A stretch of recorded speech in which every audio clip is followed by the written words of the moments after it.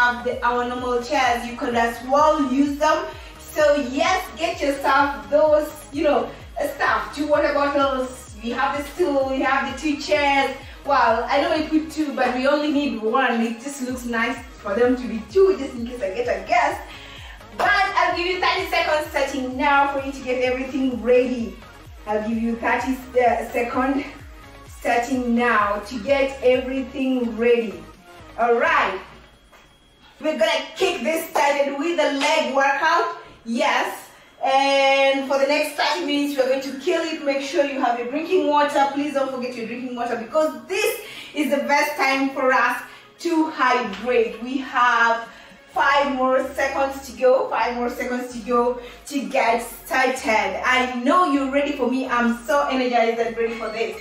Alright, we're going to start our warm-up. We're going to start our warm-up with jump squats and then jumping jacks. We're going to do both because we just want to make sure we are okay and flexible and ready for this. Let's get started. 1, 2, 3, go.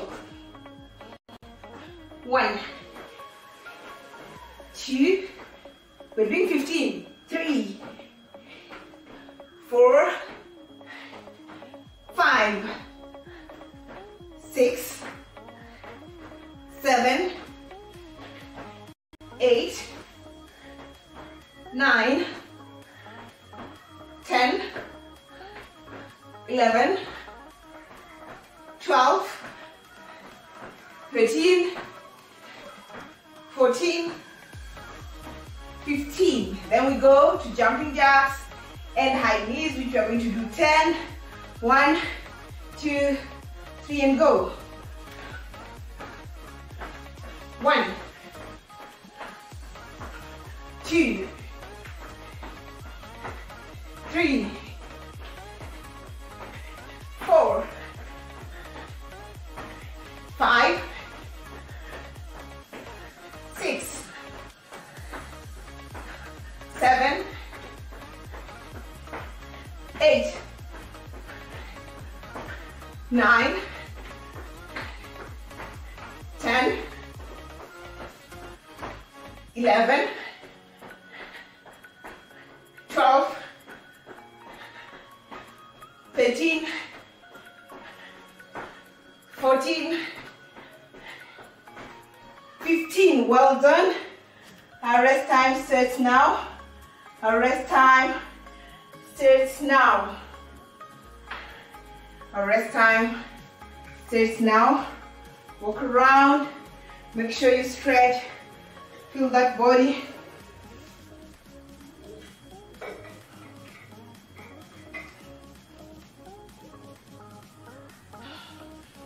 We have 5 more seconds to the next set. Remember, we're doing 3 sets for the warm-up. Time's up. 1, 2, 3, and go. 1, 2, 3, 4, 5, 6, 7, 8, 9, 10, 11, 12, 13, 14, 15. Well done. Let's go for the jumping jacks and high knees. 1, 2, 3, and go. 1, 2, 3, 4, 5, 6, 7, 8, 9, 10. We said we're doing 10. Our rest time starts now. Our rest time starts now. Breathe in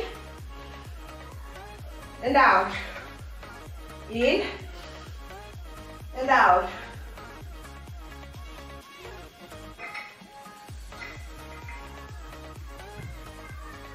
We have one more set of the jump squats and the jumping jacks. One more set. And our time's up. 1, 2, 3, and start. 1,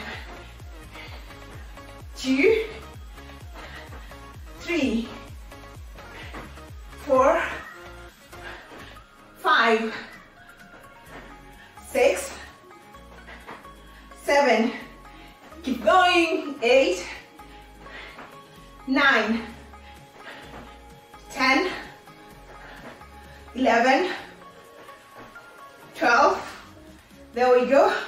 Then we do the jumping jacks. 1, 2, 3, and move. 1, 2, 3, 4, 5, 6, 7, 8, 9, 10. Well done. Our rest time starts now. Our rest time starts now. So I'm going to demonstrate our next workout. We have 15 more seconds of rest. I'll demonstrate.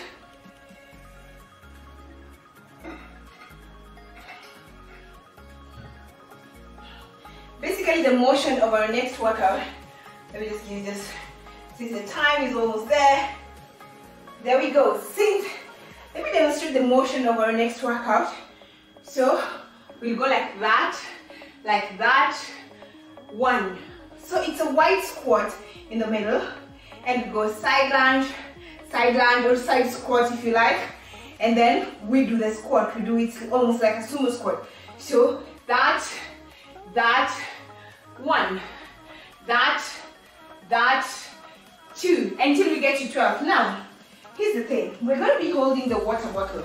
If you can't hold the water bottle, you will use this guy here. So you hold it here, legs apart, slide to the left, remember this leg is straight, stride this side, remember that is straight, and then squat. 1, that, 2, that, 3. Basically, we're working the inner muscle of the leg. Now, there is that group of us who is unable to balance. You're even wondering, how does that miracle happen? Well, here is the beginning of the miracle. This is how to begin performing those miracles. So, grab a surface to hold. Then you go there. This leg straight, sit on the other leg. This leg straight, squat. Perfect, you got the motion. Now, let's get this done. If you're in the gym environment, feel free to hold the dumbbell. If you're in the house, feel free to hold a water bottle.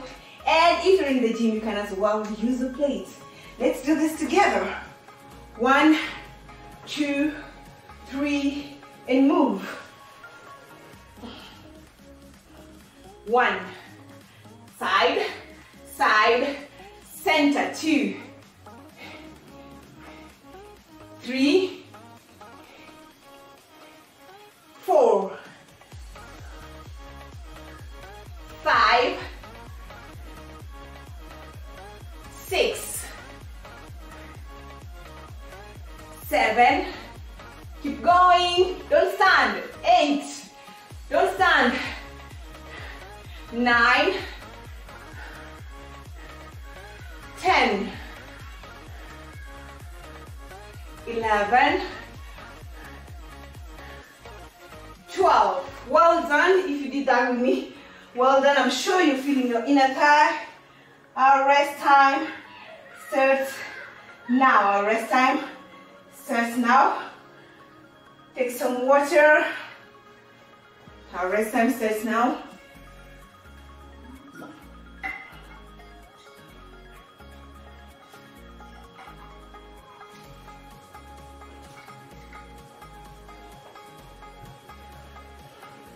We have 5 more seconds. 5 more seconds before we do our next set. 5 more seconds. And time's up. Let's go for set number 2. Remember, I said, do not feel limited by the number of repetitions we do here. Yeah? Yes, do not feel left out. And you can increase the intensity by increasing the repetitions, increasing the weight, using a barbell if you're in the gym, using a heavier water bottle. So don't feel left out. 1, 2, 3, go. 1, 2, 3, 4, 5, 6, 7, 8, 9, 10, 11, and 12. Well done, well done, well done. We have 1 more set to go. Our rest time starts now. We have 1 more set to go. We have 1 more set to go. Our rest time starts now. 20 more seconds to go. 20 more seconds to go.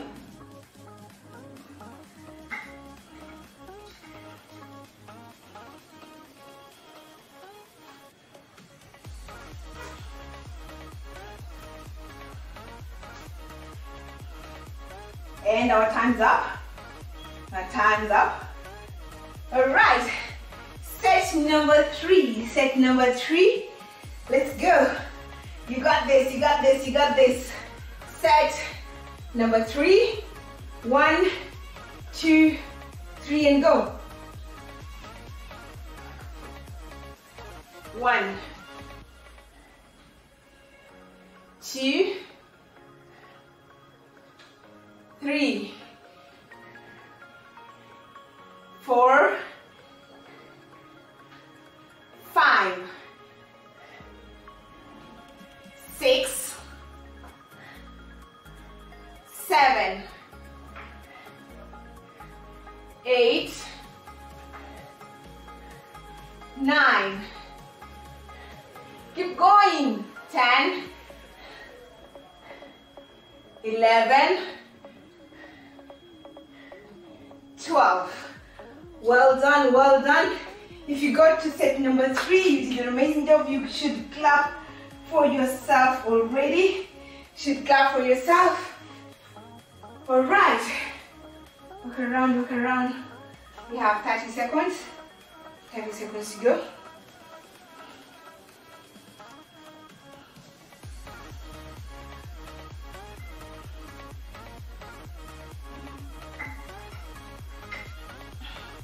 The next workout we're going to do is a Bulgarian lunge.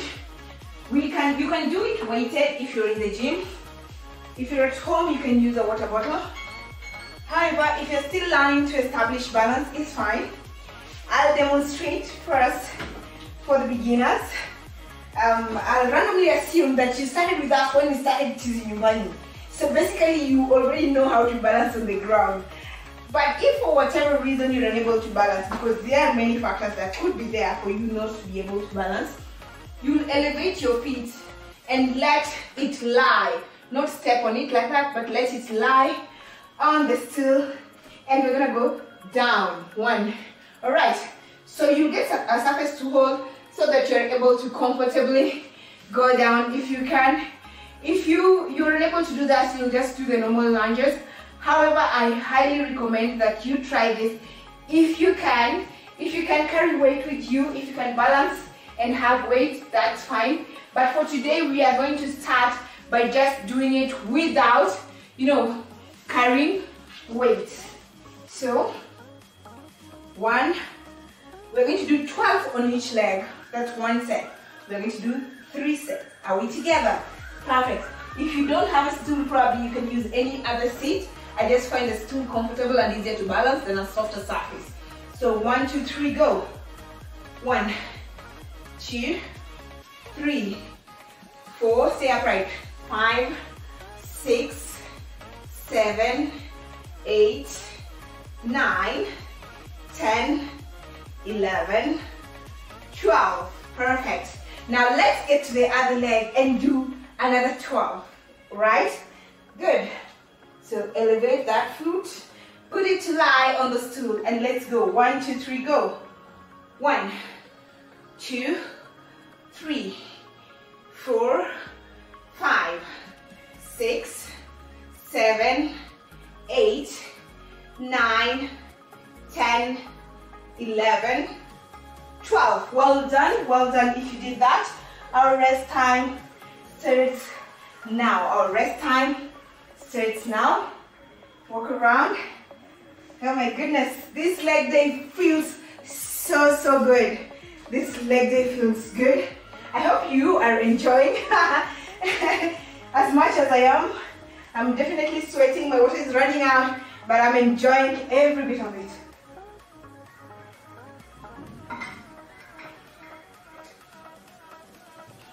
We have 2 more seconds to go.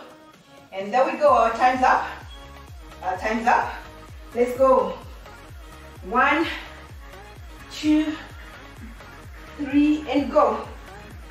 1, 2, 3, 4, 5, 6, 7, 8, 9, 10, 11, 12.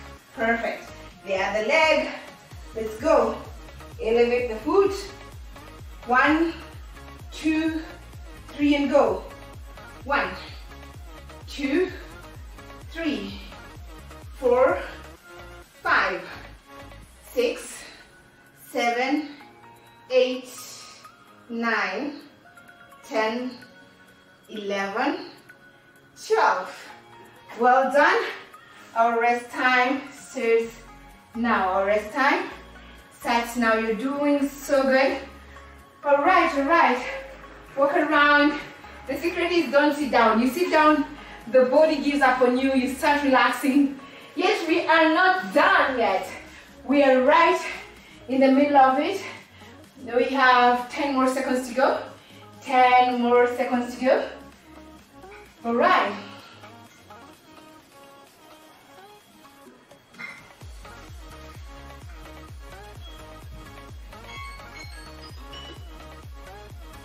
Last set. Remember, do not feel limited by the number of repetitions we do in this workout because we run on a clock, but you could as well do a longer timer. Are we together? There we go. Last set. 1, 2, 3, and move. 1, 2, 3, 4, 5, 6, upright, 7, 8, 9, 10, 11, 12. And make sure you're going deep so that you can reach out for all the muscle groups. Let's go. 1, 2, 3. Let's go. 1, 2, 3, 4, 5, 6, 7, 8, 9, 10, 11, 12. Well done if you did that with me. Our rest time starts now. If you did that with me, we are doing so good right now. All right. Walk around for the rest. Rest time, walk around. We have 10 more seconds. 10 more seconds to go. 10 more seconds to go. 5 more, 3 more, 2 more, and there we go. Time's up. Our time's up. Our next workout is going to be the deadlifts. Yes, pick a weight. we're going to do 15 repetitions times 3. So remember the glitch where you bend, sticking your bum way out and just trying to get it as low as you possibly can. So let's go. 1, 2, 3 and go. 1, 2, 3, 4, 5, 6, 7, 8, 9, 10, 11, 12, 13, 14, and of course 15. Well done. Our rest time starts now. Our rest time starts now. Walk around, walk around, walk around. Don't sit down, stay active. Walk around.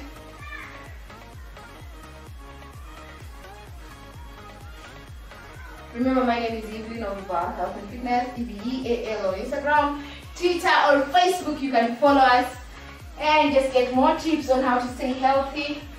And make sure you hydrate. Time's up. Make sure you hydrate as much as you possibly can. Let's go. 1, 2, 3 and move. 1, 2, 3, 4, make it count. 5, contract. 6, 7, 8, 9, 10, 11, 12, 13, 14, 15. Well done. Well done. Our rest time starts now. Our rest time starts now. Our rest time starts now. Walk around, walk around. All right.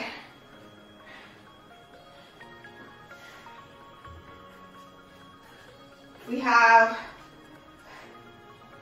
10 more seconds left.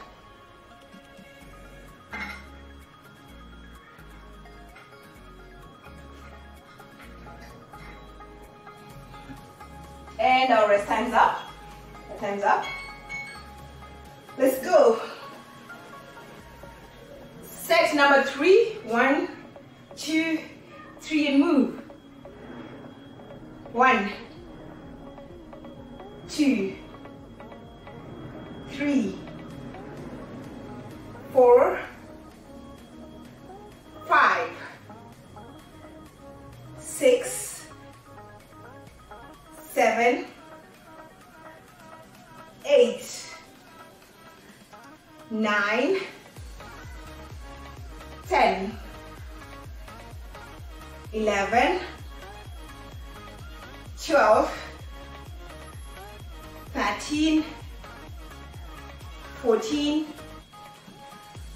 15. Well done. Well done.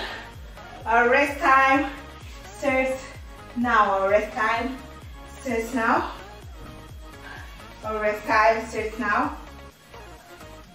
Walk around, walk around. All right.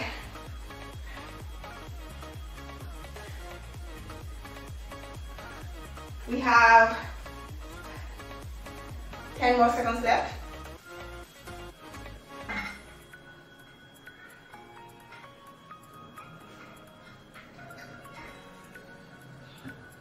And our rest time's up. Our time's up. Let's go. Step number 3. Step number 3. 1, 2, 3, 4, 5, 6,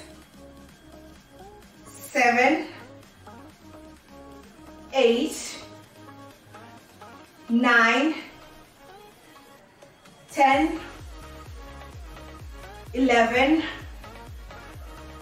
12, 13, 14, 15. If you did that with me, well done, well done. Thank you for joining us for this episode. It's been amazing. We killed that workout. Go out there and conquer the world, because you already started on a new high level here at Tizi Nyumbani. Thanks to NTV. See you in our next episode. Bye-bye.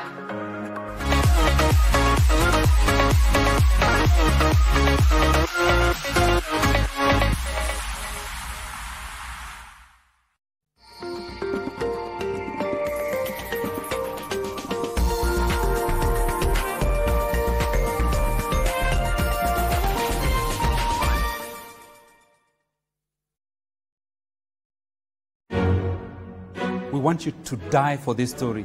Not die, we take you to a mortuary. For over a month or more, we were a team of 3 doing massage parlor story.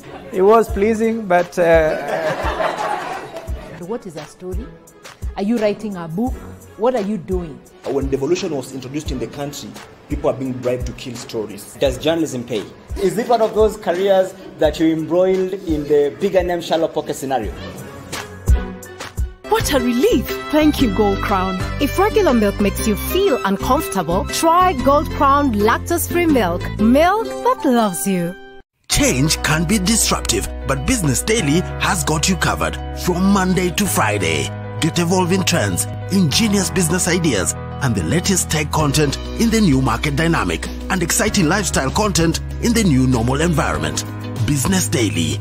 More possibilities. Sheria ya jenda haifuatwi.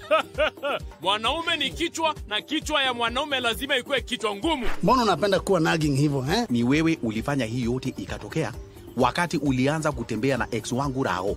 Wewe unafikiria mimi nafilaje ex wangu akiwa rafiki yako? Nimejaribu kukupenda lakini wewe haupendeki. Umechapa baya. Si ni kawaida yetu mahasla kusota na kulia. Yeah, just that I wanted a 6 billion loan with my account. I'm sorry, but Facebook doesn't offer loans. No, but I have an account with you.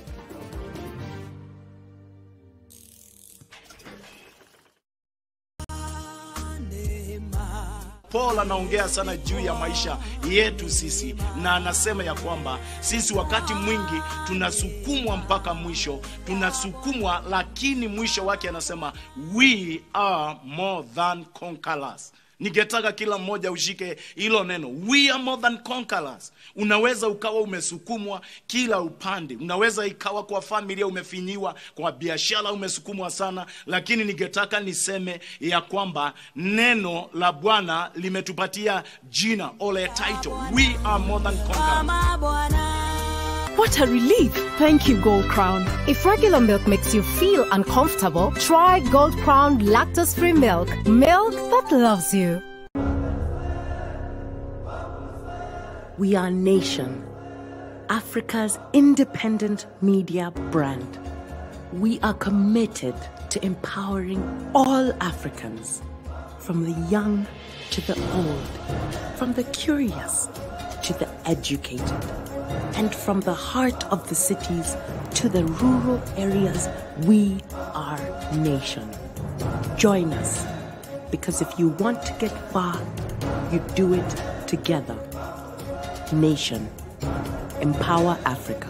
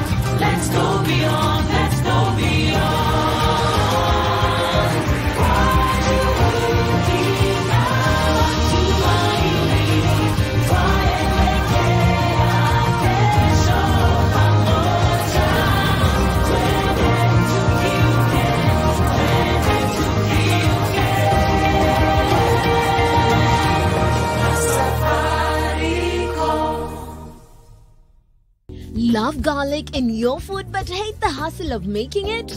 Introducing fresh fried garlic, specially crafted with garlic oil for healthy living. The oil has a beautiful garlic aroma and adds an extra kick when used on your favorite meals. Fresh fried garlic combines wonderfully on salads, stir fries, marination for meat, or simply when sprinkled on your favorite dish. Try fresh fried garlic today. Available in all leading outlets countrywide.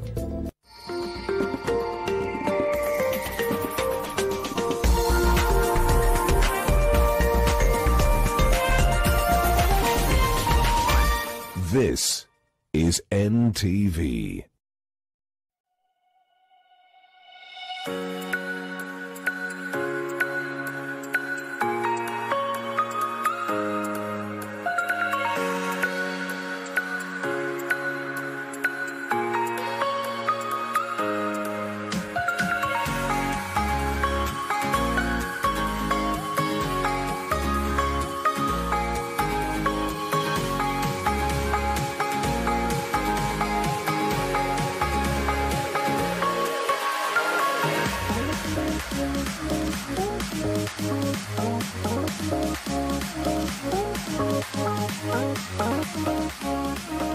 Hello, East Africa, and welcome to Your World this Friday, the 6th of November 2020. Now, this morning, our focus is on books and our reading culture. My name is Joseph Warungu, and coming up, we check out what you're reading and why. We also focus on what you're writing and how you can get published.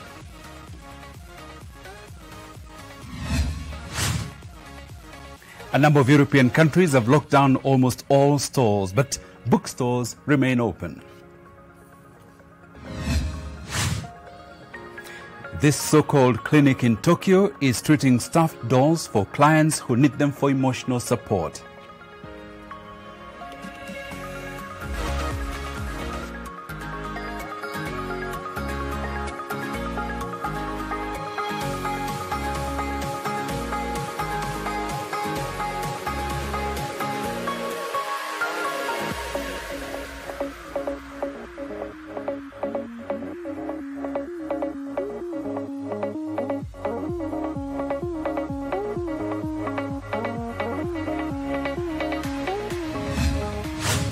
And this morning we're asking you, what are you reading and what are you writing or planning to write? Share with us on our hashtag New Normal, as well as our WhatsApp line, which will track down the screen at the bottom of your TV screen. Yes, so let us know what you've been reading recently and what you're planning to write, if anything. Before we get into the reading and writing business, let's first have a look at the effect of COVID-19 around the world. And first of all, the global numbers is at this moment 49,018,297 people have so far been confirmed for COVID-19 from around the world.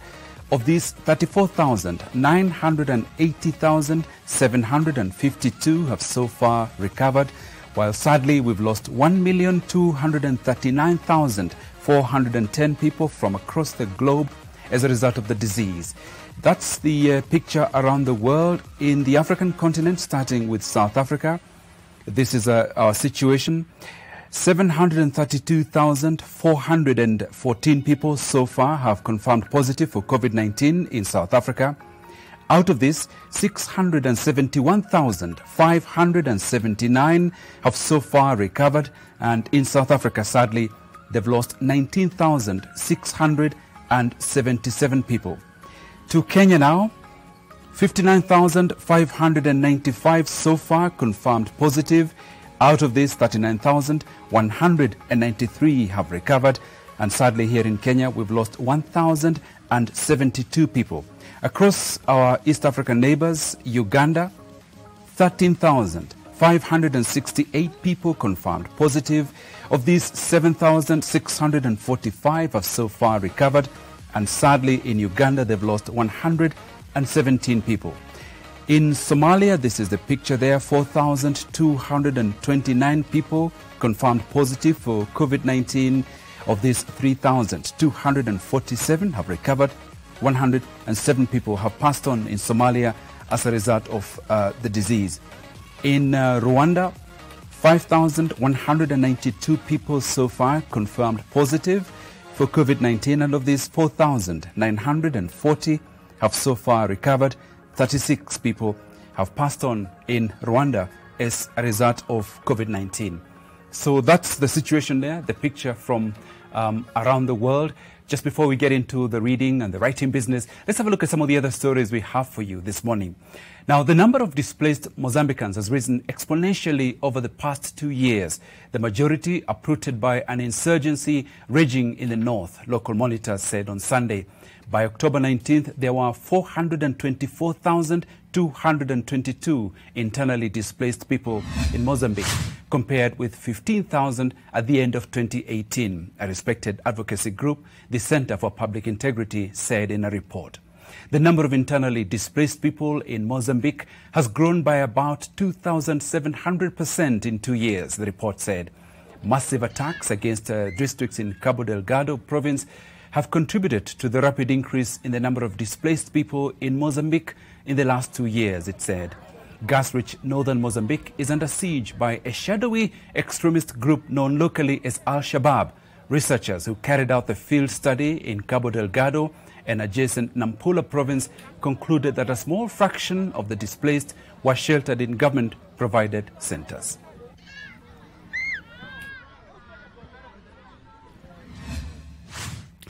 A Zimbabwean woman applies for bail at the magistrate's court in Harare after she was arrested for allegedly attempting to smuggle gold. Henrietta Rushwaya, leader of the Zimbabwe Miners Federation, was caught at Harare Airport on October the 26th with 6 kilograms of gold as she was about to board a flight to Dubai and was arrested on the spot. To just state that she's facing 3 charges. One charge of unlawfully smuggling gold, and the charge of possession, unlawful possession of gold, and the charge of alleged bribery. Buyers already reported that about 2 billion worth of gold originated from Zimbabwe. So in terms of total revenue, this is about 5.5 billion. We find out that there is significant amount of gold that is reported to have originated from Zimbabwe, but finding its way through informal systems, informal channels to South Africa and Dubai.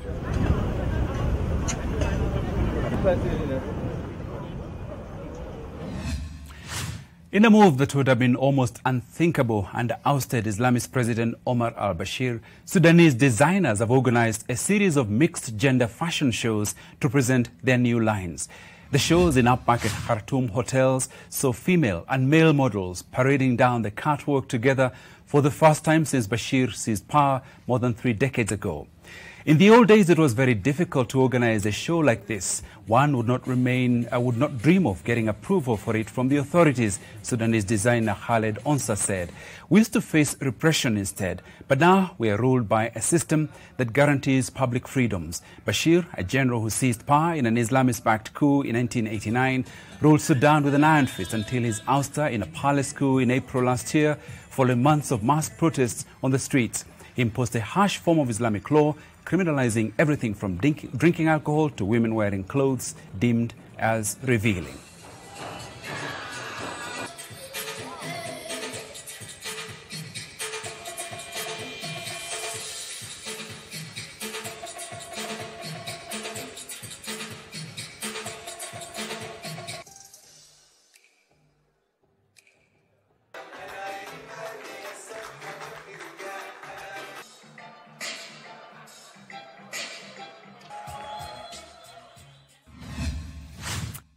People from the same family died in a fire at their house during violent unrest in Tumodi, near the political capital of Ivory Coast, Yamoussoukro. About 40 people have been killed since August in the country in electoral violence, sometimes turning into inter-ethnic clashes, including 9 after the elections. Jacob Yao, family member of the victim, says people set fire to the house where an 84-year-old woman lived with her son, daughter and daughter-in-law. We live in fear because we are left to ourselves. We have no defenses. Serafin Kwame, a resident, says they blamed us for not going out to vote.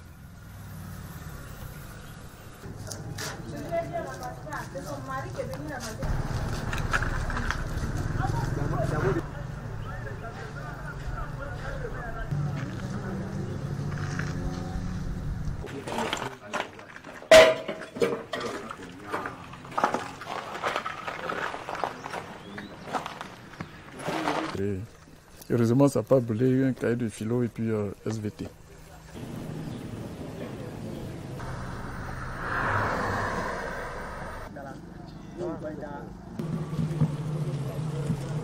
C'est ce lit, c'est s'il y a eu des morts. 4 personnes. Donc la vie était ici. La quantité était sous le lit.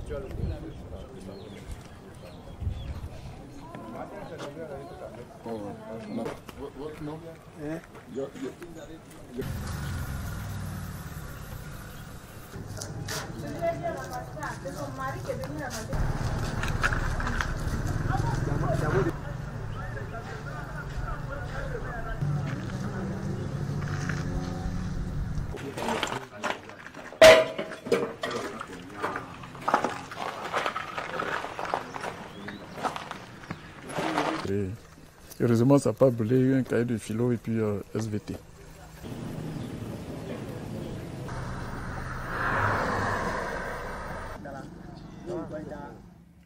So welcome to your world again this morning. And our focus is on books, our reading culture, our writing culture, how to get published, things like that. And I've got a panel of people who have dipped both feet in this sector, and they'll share what they've experienced. We've got John Thatia, who is an author. She's also a writer for the Saturday Nation here at Nation Media Group.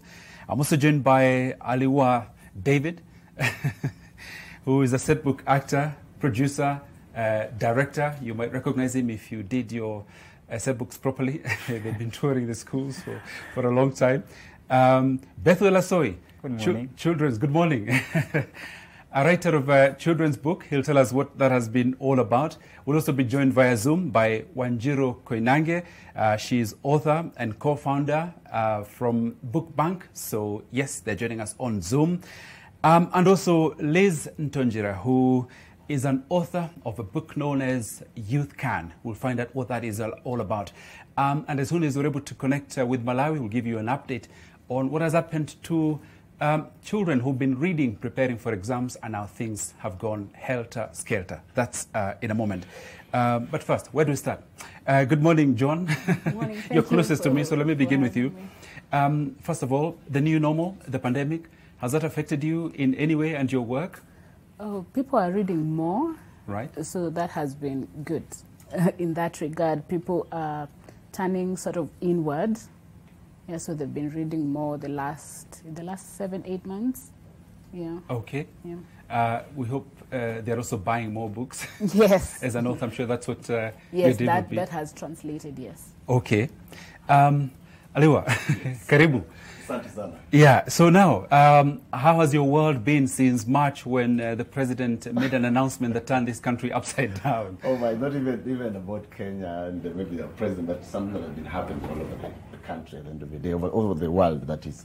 And of course, things have been difficult because more we deal with creativity, and for us, we have to go on stage. Like, personally, of course, I'm a stage and screen performer, actor, that is, and so a lot had to stop.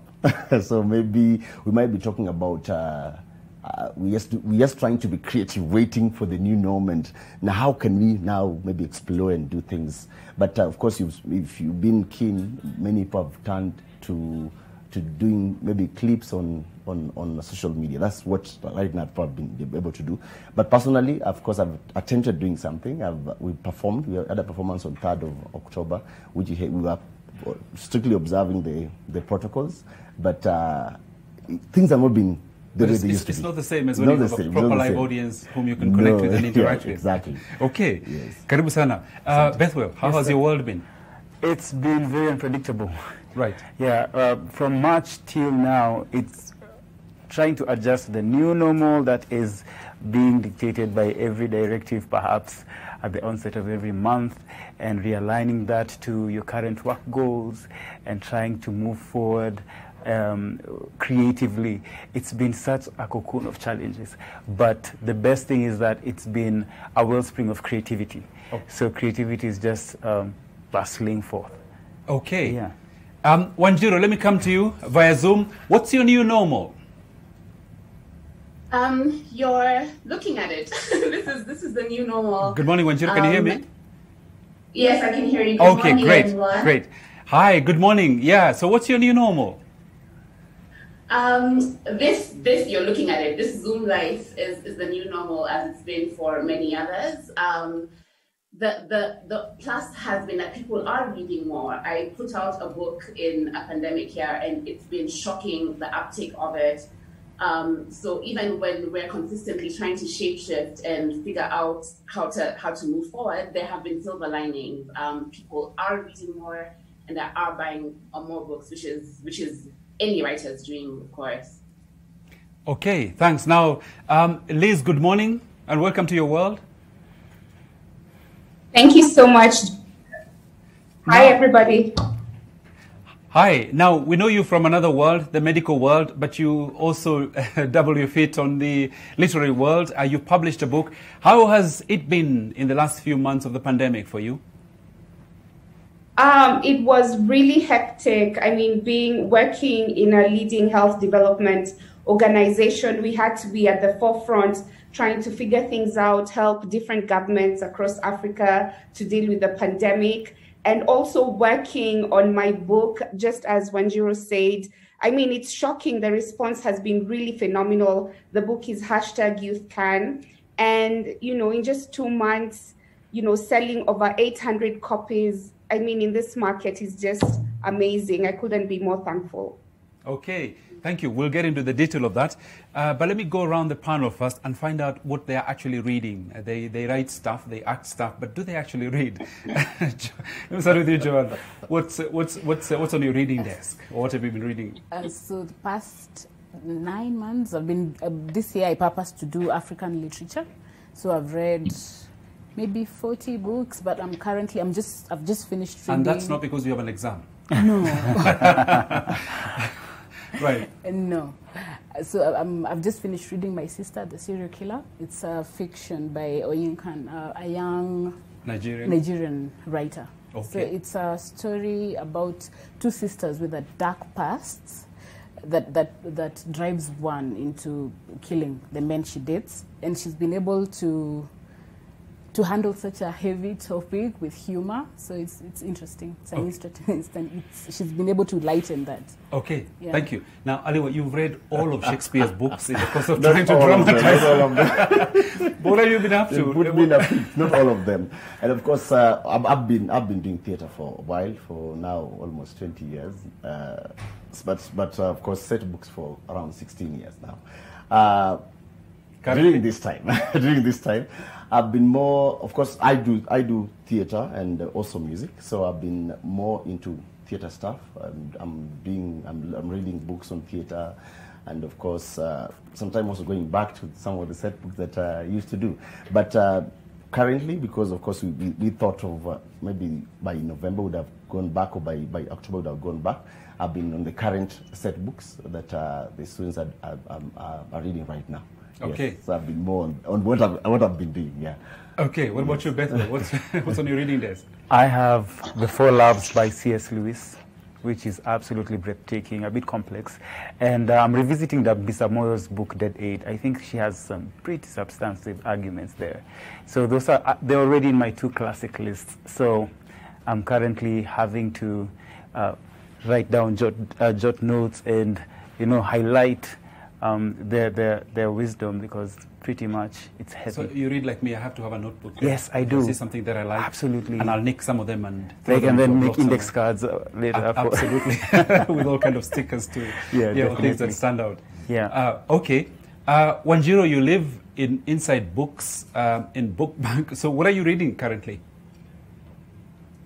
I just actually picked up Liz's book yesterday, #YouthCan. So I'm looking forward to starting that. Also reading Palaces for the People, which is a book by Eric Klinenberg about libraries and the way that they shape the social infrastructure of cities. And also just started Dance of the Monkeys by Shiko Kimeria, which just came out as well. And I'm also just trying to read more of my peers, more Kenyan authors, more African authors. But I'm one of those people who's reading several things at the same time often. Okay, thank you. And Liz, what's on your reading desk at the moment? I always like having about 2 books that I'm reading at any given time. So I'm currently reading Culture Map by Erin Meyer. I like combining sort of like a fun book and more real world kind of book, something that I can gain some insights and knowledge to help me navigate in, the work that I do. So Culture Map by Erin Meyer, and I'm Judging You by Lavi Ajayi. She's a Nigerian American. The book is extremely hilarious. It's the thing myself do every day. It's really quite funny. So just something that's really interesting. So those are the currently 2 books I'm reading. Okay. And then you've published Youth Can. Tell us, what's this book all about? Hashtag Youth Can really embodies everything that I do around youth advocacy in Kenya, in East Africa, and around the globe. So, the inspiration behind the book is because of the network that I founded a year ago that is all about coaching, mentoring, and training the youth. And for, when we're celebrating 1 year, I really thought, what can we do as a gift to young people? And so that was, birthing like something that I'm passionate about storytelling and I'm passionate about the youth. So it gave birth to this hashtag Youth Can book. The book is a collection of 50 empowering stories, of young people across Africa who are breaking barriers. It features young Africans from 22 different African countries. The youngest featured is 9 years old, a social entrepreneur from Nigeria called Grace Busari. And the oldest is our very own Professor Bitangen Demo, because I really believe in the power of passing the baton. And for me, I believe that any young, successful person stands on the shoulders of giants who've been there before them. So the book really is sectioned into 12 chapters, focusing on different sectors of the economy, whether it's public sector, innovation, education, research and development, really highlighting, it starts with thought leader or an expert writing a letter to young Africans, just telling their story from, the successes they've had, the failures they've had, some of the things they've learned along the way, what are their nuggets of wisdom to young people within those sectors. Then the rest of the chapter features 3 to 4 young Africans doing, excelling in those fields. I mean, going beyond their it's sort of like really limitless, for lack of a better word. Okay. Liz, thank you. Thank you very much for that. Bethwell, you've also published something for children, I believe. Yes. Tell us about that. The book is called Super Toto, and it's basically giving vocabulary to the child. By the child, I mean anyone who's living in a place where they are confronting some social vices. And so it's just that position of, it was born during this pandemic, and thankfully so it was published during this pandemic. And so it's just to be able to give verbiage to the internal world of children, and know that they have tools, they have weapons that they can use at the ready to be able to help them overcome any social issue, any challenge. During the pandemic, there wasn't so much attention, in my opinion, given to children, their processes, their outlets. And so I thought, how about just putting a story down very creatively about emancipating children from this place of fear. Okay, and talking about children, Matthews, we can now rejoin Malata Matthews on the line from Lilongwe. Good morning and welcome to Your World. Many thanks, Joseph. Good morning. Yeah, nice to connect again. Now, Matthew, we brought on board not because you've published a book, but because Malawian children have been working hard, reading books, preparing for exams, and now it's not going to happen. Tell us, what's that all about? Sure. So the government of Malawi administers the Malawi School Certificate of Education exams, like the final exam for all laid very well to write these exams. That was last week, and some of them expected to finish this week. But before that, rumors started circulating on the social media that some papers had leaked, and then you could see some screenshots of biology papers and others. And this raised alarm and panic among the officials in the government, especially in the Ministry of Education, but also within the board, which administers these exams. Before they sort out the problem, it was boom. Almost each and every paper was available on the market. You know, students were buying from whoever had the papers, and then it was all over. This really sent the government into a panic mode.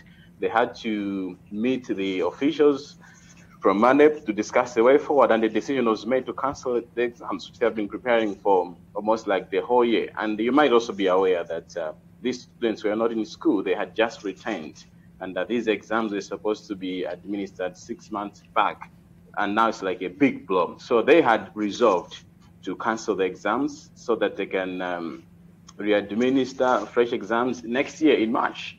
This did not go down well with the students, and they took to the streets to protest the decision. And it seems the message must have gotten to the authorities, because yesterday the president reversed the decision and ordered all the officials in the Ministry of Education, but also the MANEP, which is the board that administers exams, to make sure that exams are taken at least before January this year. And the government is expected to call for another 5 billion kwacha, or close to 5 billion kwacha to administer the exams. So they have a very short time to try and reset the exam, and the kids will have to sit that? Sure. So the kids basically, or the pupils the secondary school students are protesting their decision to take the exams next year in March. And now that it's been reversed, there is now have to be a lot of work to be done, especially by the government officials, to make sure they prepare all sets of exams so that they are taken before January. This is going to be a lot of work for the board, but people have been saying, well, we did an election within 90 days. What's impossible with re-administering exams within 90 days after it's just 172,000 students? It's not involving lots of people. Okay, now, the president is still brand new. This is not the way I'm sure he'd hoped to kick off his term.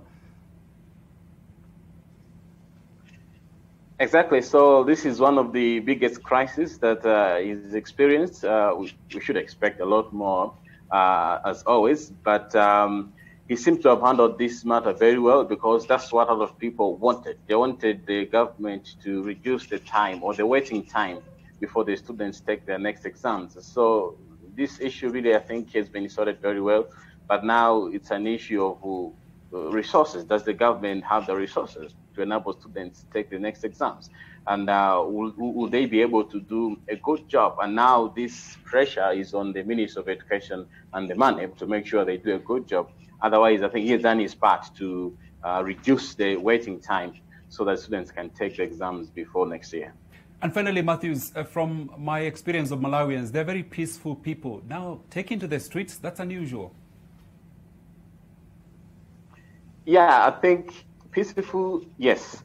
But I think the last years, we have seen that more people are now aware of their rights, and of course the responsibilities as well. And the election frenzy that we had, I think, last year has really also created more awareness in as far as the right to demonstrate is concerned. And these were just students that took to the streets. It's not like parents or anyone else. Parents, of course, they did raise their anger through the social media, WhatsApp, Facebook, and all that. But now these were just students. So, yeah, they seem to be more aware of their right to protest or challenge some of the government decisions, which is pretty much good for democracy. Of course, there were some spots of violence here and there, but it wasn't as much as maybe one would think, considering that they were like young people involved, and they usually become hard to control when they go loose. Yeah. Okay, Matthew, thank you very much indeed. You must have learned from Kenyans. We call it here haki yetu. Everything is all right. So hope we didn't pass on that bit of flu to our Malawian brothers and sisters. Thank you so much for joining us this morning. and a good day to you. Cheers. Now, John, you've also been publishing. Yes, Yeah. I've published 5 now. Mm-hmm. So the first 4 are self-published. Yeah, what happened was my writing is quite bold. So the first publisher I went to with my first one, the editor I spoke with wanted to change how, not just what I was writing, but how I was writing it. So I decided to try that, and it's been great. But my last book, which I launched, I released 3 days ago. Today is day 3, so yeah, 2 days ago, is fiction. It was picked from a writing competition for publishing. Yeah. Okay. Yeah. When did you write it? During the pandemic? No. I see it right in front of us. Interestingly, that was my first book. I wrote it in 2015. Yeah, but I had a sort of an imposter syndrome, so I just sort of just kept it. So the Kuramu Writers Prize was the 2019 edition. I submitted it, and it was first runners-up. So I was given the publishing deal. Yeah. Oh, okay. Now, in the interest of transparency, I should also declare what I have been reading, because I've put everybody on the spot. The Man with the Golden Typewriter. This is a story about Ian Fleming, who is the writer behind the James Bond. Well, they're actually novels turned into films, and I'm a big fan of James Bond, so I thought, now that we lost Sean Connery, one of the earlier stars of James Bond, let's look at the author who created it. And one little detail you learn is how he came about with the name James Bond. They were looking for a very simple name, which would, just like spies, they want to pass unnoticed completely. So stumbled upon this author called James Bond and said, now that looks like a spy name, so I'm going to use that. So yeah, that's what I'm digging into. It's an interesting book. Gives you a lot of background into all the madness that we see in the Bond films. Okay, now let's get into the reading culture. There are 2 things. People say Kenyans are not reading. There are those who say, no, guys read. Others who are very harsh say, the longest that some Kenyans can read is a Facebook post, which I think is really harsh and completely unfair. So, Bethwell, are Kenyans reading? I think they are reading. It's what are they reading? What interests them? What is their uptake? What is the stream from which they are getting the material?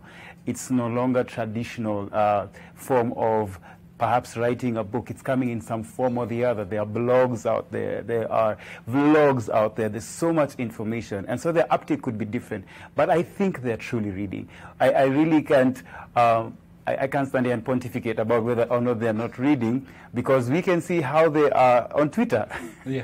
Twitter, the opinions are we have some intelligent opinions, but also we have other outlets that are showing us that, yes, Kenyans the culture is there.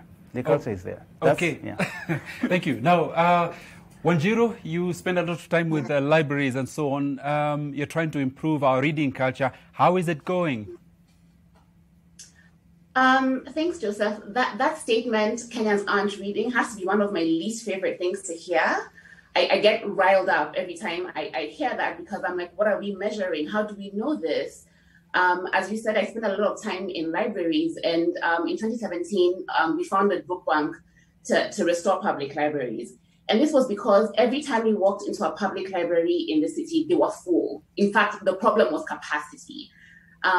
So when we then begin to explore why Kenyans don't read, and you see libraries are full, and you look at the collections in the libraries, you're like, well, these books haven't been updated in several years, at least the ones that the libraries that we're working on. So if you want Kenyans to read, then what do you want them to read? Like, if you're not kind of thinking about the ecosystem of books and how much they cost and where do they come from and where they printed, and then you say Kenyans don't read, it's a bit of an incomplete statement, because one thing we found in our work with Book Bank is that there's no data, there's very little data about these spaces, these libraries. And I agree, the libraries that we work in, the Macmillan Library in CBD, in Banda Street, and Makadara, and Kaloleni, combined, those libraries got 300 people walking through those doors every single day. That's as much as, say, the Java at the airport before the pandemic used to serve in a day, and that's incredible. And to buttress that on my own experience as a writer, since between July and September, I was in book clubs every single Saturday with anywhere between 5 and 75 people who had bought my book and read it and wanted to discuss it. So we're reading. I think that there's not, we don't have the right ways to measure the uptake. I agree, it's about the content and where it is. But by all means, we do have a reading culture. Okay. And it's quite healthy. Thank you. Joan, are we reading? Yes. I remember when I said writing, that was the first thing I was told. Kenyans don't read books. But really, they do. Maybe we may not have the black and white numbers because of where they also buy books. We have a lot of informal bookshops, the Inama bookshops. Just have a conversation with someone that has a book stand and you'll be surprised. So yes, they are a lot. Okay. Being among authors. So as one of the panelists said, it depends on exactly where this is. For me, there's no measure as such to say if guys are reading or not reading, but it now depends where exactly. Because if to me, I'm thinking about the hard copy. A guy is picking books to read. Maybe that would be the best way. A guy is picking books to read. To me, it's the culture of maybe the hard copy kind of reading, if I would lack of a better word, like maybe what we used to see, maybe for, those days, those years where you'd be in a matatu and see somebody reading books. That culture is not, it's in a way a bit dwindling. But guys maybe are reading. They prefer if maybe some of these materials are virtually or visual or in social media. There I would say guys are reading, but the hard copy kind of reading, I have a book, I've not seen it. Like me, I deal with schools, and why are we doing set books, for example? Because teachers will tell you that most of these students, that reading culture is not there, and so they want a shortcut way of doing things, and that's why now the creative guys come in and give a bit of life out of these books. But you cannot kill the authors; they must be there for us to know. So it's more of now where this material. That's a very wise statement to make, considering where your position. I must be very, very keen because we do their thing. We give life to what they do. So that culture, like when I look at the guys who are in school, it's a bit not there exactly on that maybe hard copy kind of way of reading, if I would use that word. Oh, okay. Yes. What about you, Liz, on Kenyans' reading culture?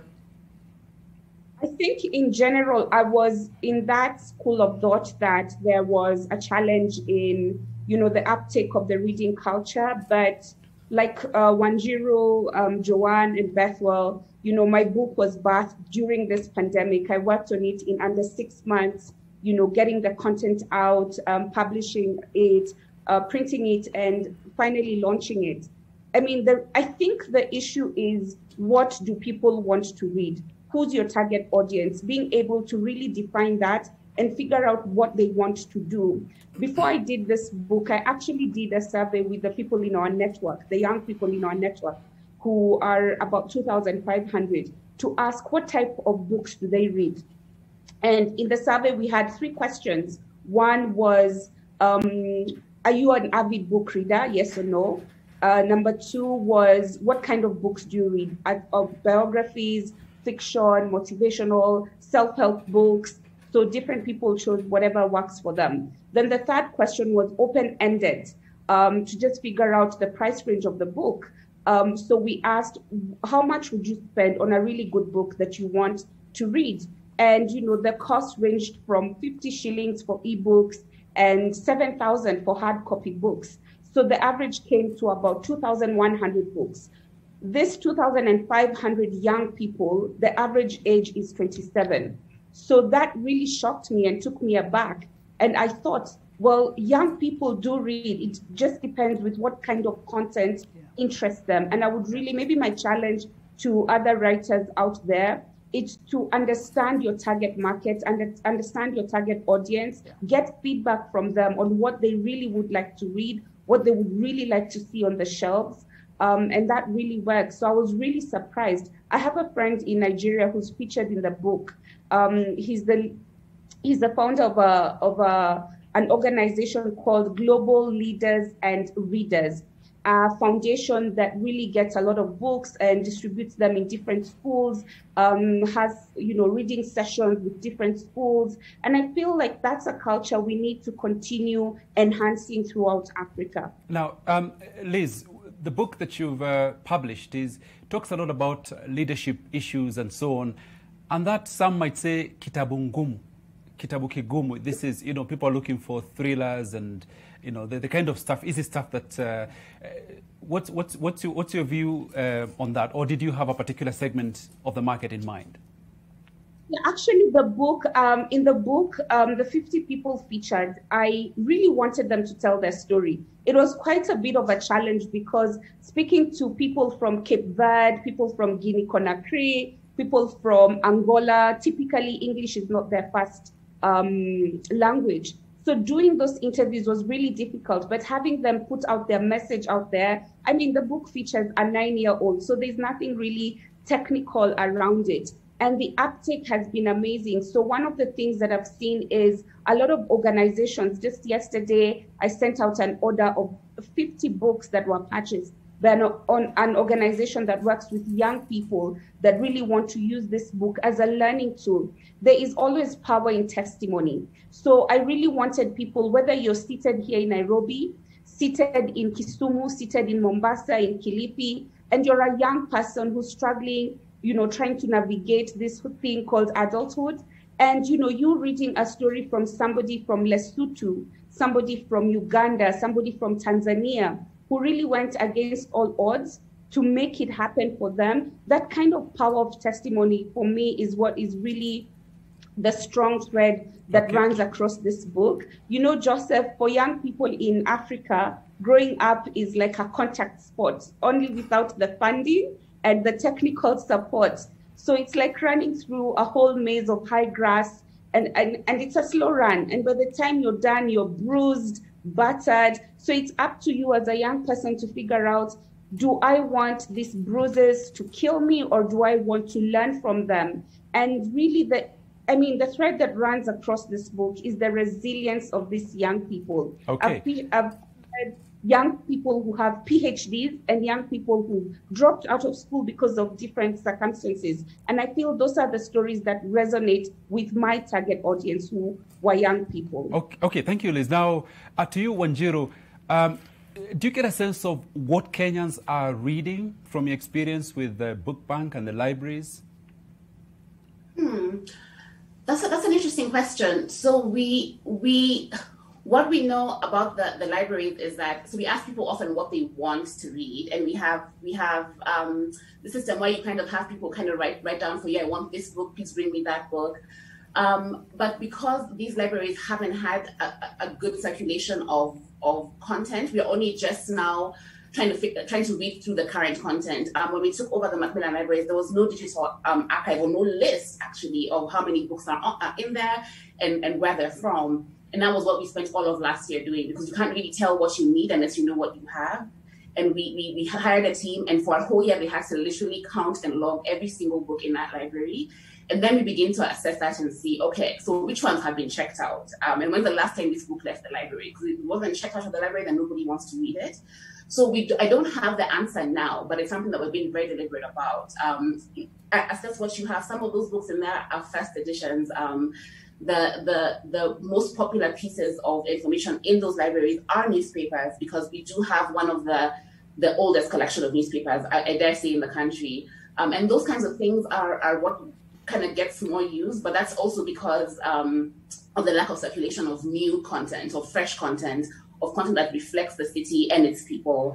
And that's a big chunk of the work that we want to do, because we know Kenyans are reading because they come. But we need... Wanjiru, in a nutshell, what's Book Bank actually all about? Okay.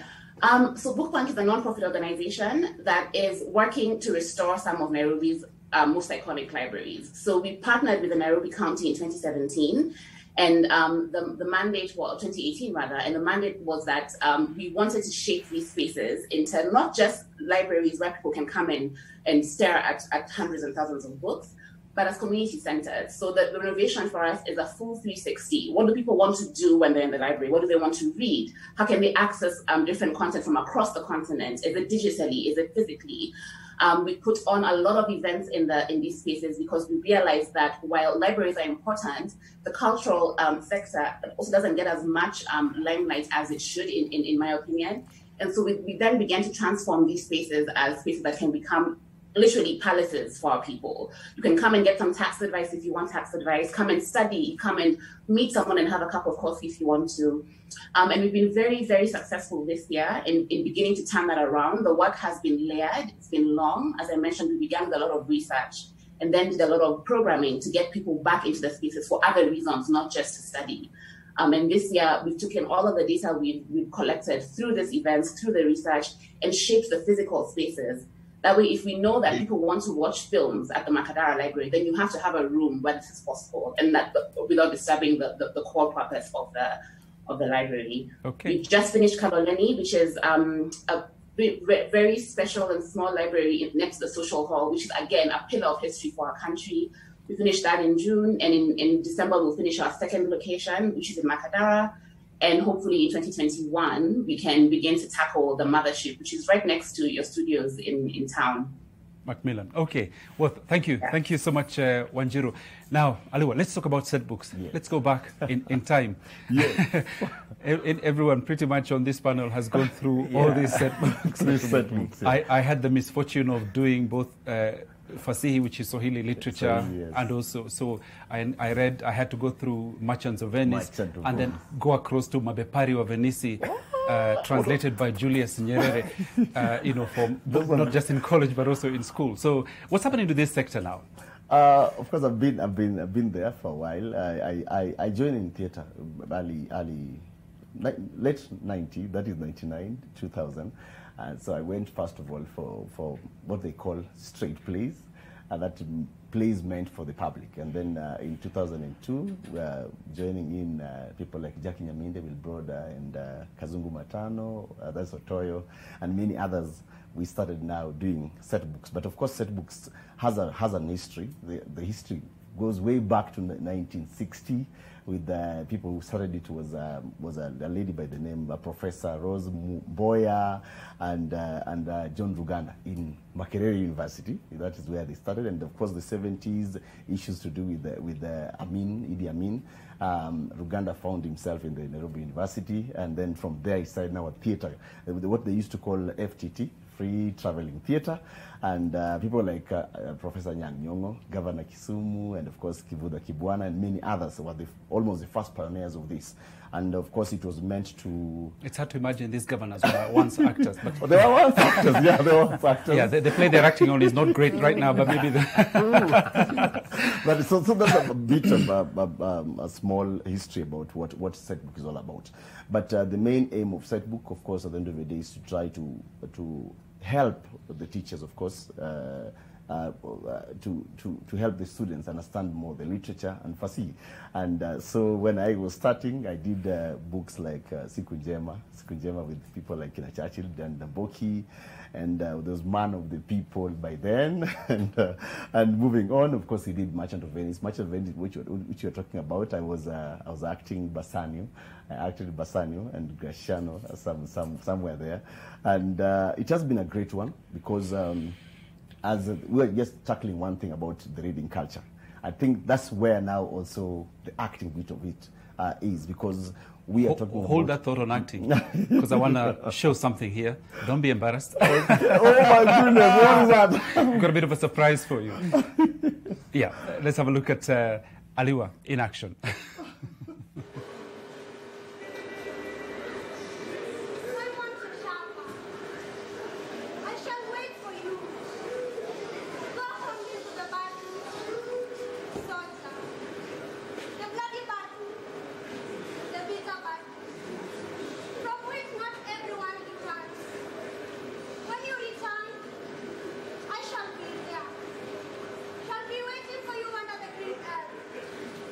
Shall be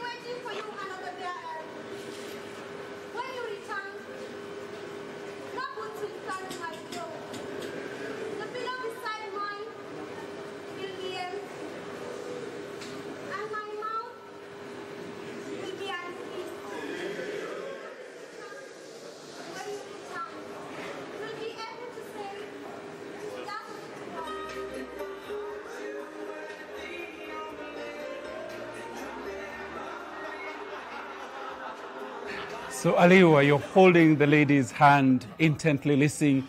You're sweating. She is whispering things into you.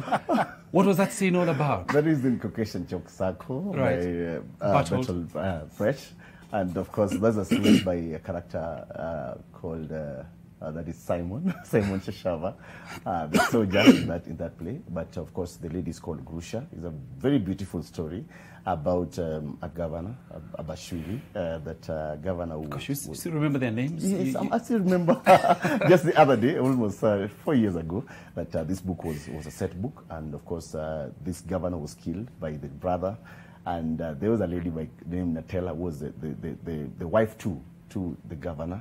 And because of greed, she left her baby called Michael there. And so this Michael was picked by now the servant called Grusha. So I was the soldier, was in a way small love story between me and Grusha. Yeah, so that was just a parting point when we were supposed now to go to war. And so I had to do it in a rush. That's why I was in a rush doing things, and also had to now like assure my girl that I'll come back. I'll be safe wherever I'm going. Brave man, you're going to fight this war. I'll come back for you, my darling. For you. Okay. Yeah, so it's been a great one as actors, because as the authors, as I said in the beginning, we cannot kill the authors. We need them a lot, but they also need us now to give them life at the end of the day. So our beat as what they call through a UNESCO declaration of 2006, that we are theatre in education practitioners, not set book performers, but theatre in education practitioners. So we give life to these set books. And I love that title. When you say set book, it looks like you guys. Okay. And now, sorry, Bethwell. Yes. Tell me about the pains of an author when you sit down, lock yourself in a room to draft a manuscript. What is that? It's a labor of love, they call it. It is. It truly is. Imposter syndrome. Just right off the gate. You know, you're typing away, you're writing away, and you think you have a really good manuscript, a draft rather, and you sit back and you juxtapose yourself to a lot of writers out there. So that has happened to me a lot. But also just killing your darlings. You know, you have to kill your darlings. You create these characters. Yeah, you that you love these characters, so but in the plot goes. I know Joanne and Liz and creative writers understand that terminology of having to drop your beloved characters midway, and it's a mourning process, and it's so challenging. It's something only a writer would know in that locked room. There's so much. It's a very solitary thing. It is. It's your mind. You're living in your mind. Exactly. Your mind, your fingers. And you have to be careful not to go over the edge. Exactly. And sometimes you're so invested or overly invested in these characters that you imbibe their energy, their life, you know. So maybe you're writing a dark character, an antagonist or protagonist. And so giving your life, giving your thoughts to this person can be somewhat draining at some time. So those are some of the challenges. And there's such a plethora of them, but for me, those are the immediate things that I have to literally enter into the writing room knowing this can happen, this may happen, this may happen. So, what are your writing hours? Some people start in those what we call the witchcraft hours in the middle of the night. When do you write? I don't have writing hours. I just have inspirational hours. So either I chase inspiration with a club, or I sit down and having been inspired. So I have to make myself available to the inspiration, whether I'm in a car, whether I'm at work, you know, having a good paragraph, a good thought, and you're writing away on your phone, or you're consistently carrying notebooks and penning down your ideas. So my school of thought, my philosophy is just when inspiration beckons and having to chase it to the club. That means sitting down and writing, saying I'm going to write this whether or not I feel like writing. Okay. John, tell us about your 5 children. What is that process like for you as a writer? What's your approach? I'd say I try to do a book a year. So what that means is I've met a lot of people who think that writing is magic, that there's magic that comes and you feel inspired every day. So it's a commitment. It's sort of like having homework. So every day between 6 and 9, I sit down and write because that's when I'm most productive. But of course, 9 in the evening? No, 6 a.m. to 9 a.m. And it's like, I'll have a notebook for during the day for when the thought strikes, but mostly it's a commitment, I'd say. It's a commitment. I commit that in 6 months, I'll have a manuscript. And like they say, there's no perfect writing. So you need to write, it's bad. The first one is bad. Then you rewrite and rewrite. Maybe the fourth one is what you can share with your peers or with your editor. What's the toughest thing about writing for you? It's lonely. Yeah. It's very... How can it be lonely? You've got so many characters that are living within your head, at least. Yeah, they are in my head. Yeah, so you have to retreat into yourself every day. So I'd say it's lonely. It's lonely. And then when you put your book out, it's like a child, like you said. And you want people to be kind to your children, but you don't know really what will happen. You just bath them and give them away. So. And Wanjiru, your thoughts on your own approach to writing? My first book took 8 years to write. Wow. Yeah.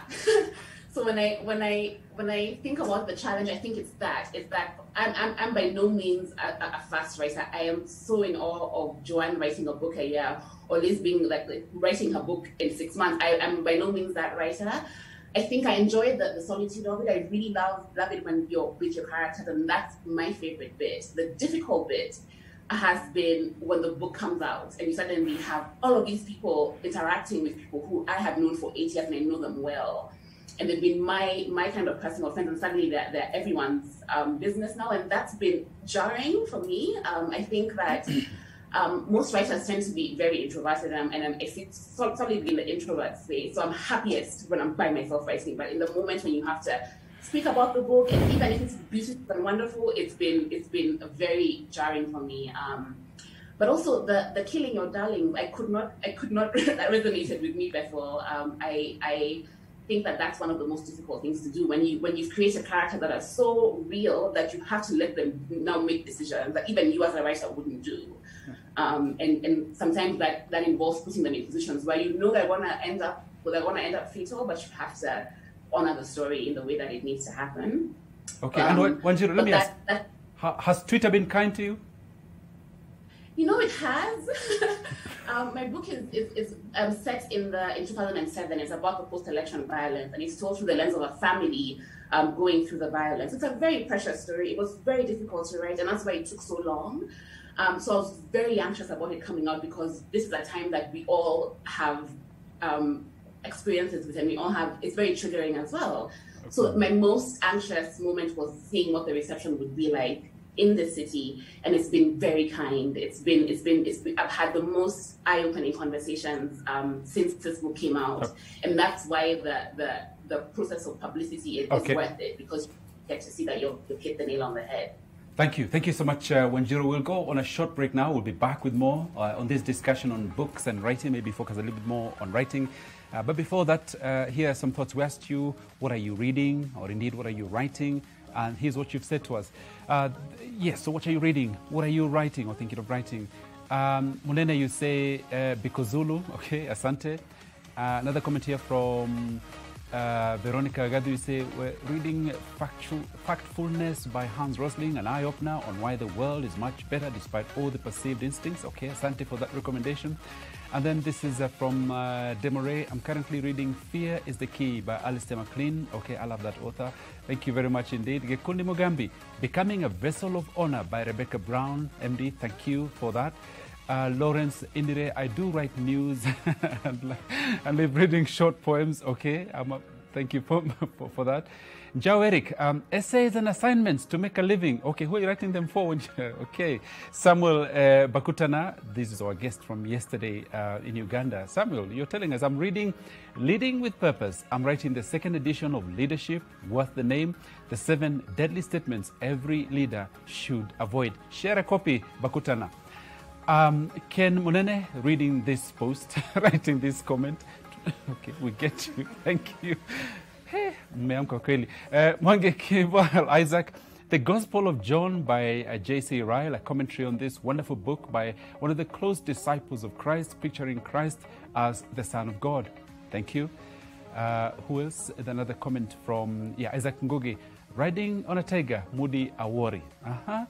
And Jacob Thatia, is that anything to do with our Joan Thatia? Congrats, Auntie. You're doing an excellent job. So you must be reading, Auntie, all of 5 books. Otherwise, you're out of her life. Philip Ngila, the only book I can buy is an exercise book. Internet has almost everything. Jaribu hard copy. Your life will never be the same, I tell you, Philip. Asante. And one more comment here. Another one from Vikira's Mwinamo. Aki nyinyi, sikuna ukweli hapo kwa sababu people spend more hours on FB reading comments. Kweli, by the time unamaliza hizo FB for a day, you could have finished a whole novel. Okay, so we'll be back shortly with more from these fantastic authors and people who are in the dramatic space after this break on Your World.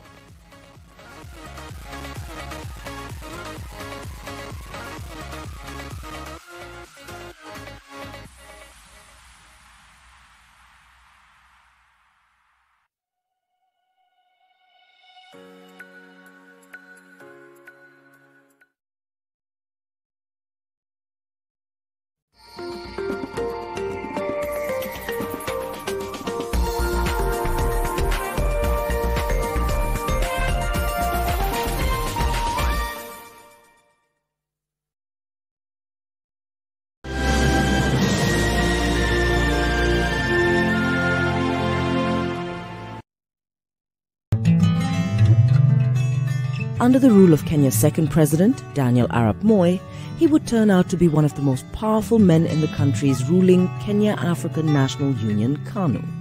When Ngala died, Nasir stepped into his shoes and would remain the party's branch chairman for more than 2 decades. His key and main interest was politics, nothing else. He did not succeed in business.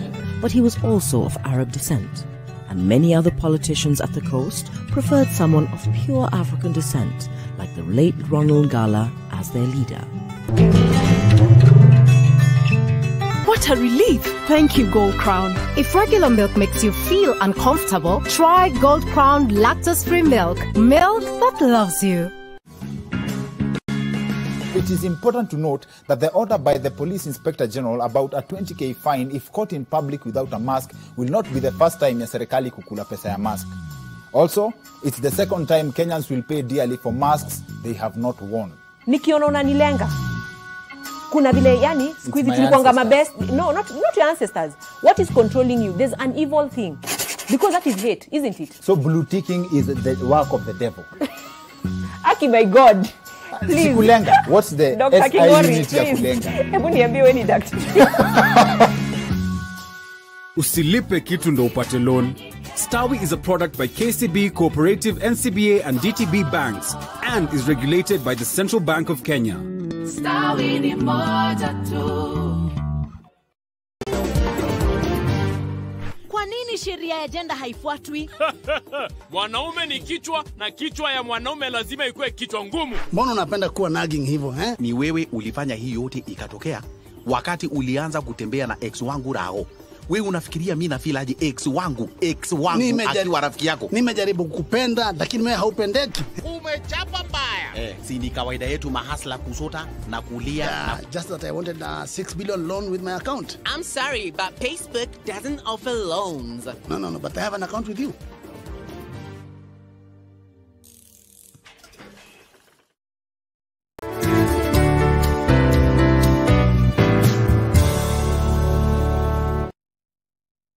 Every spoonful of Nutri comes loaded with the necessary vitamins, protein and minerals for you and your family to become healthier and stronger. Pick up a pack today from your nearest store. Nutri, every spoonful counts.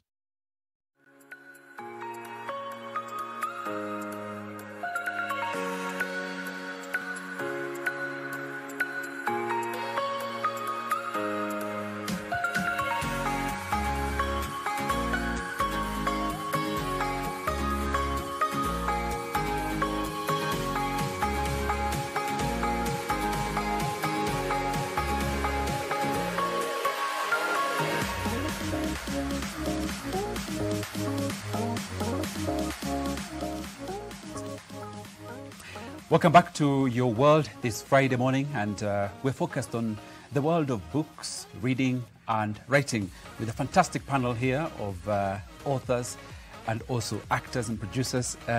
Joan Thatia, who is the author and writer in the Saturday Nation. Aliwa David, who is a set book actor, producer and director. He's been in that sector for quite a while. Bethuel Asoy, who is a children's author, also joining us this morning. Wanjiru Koinange, author and co-founder of Bookbank. We are also joined by Liz Ntonjira via Zoom, who is the author of #YouthCan. More on that discussion in a moment, but first, some of the other stories we have for you this morning.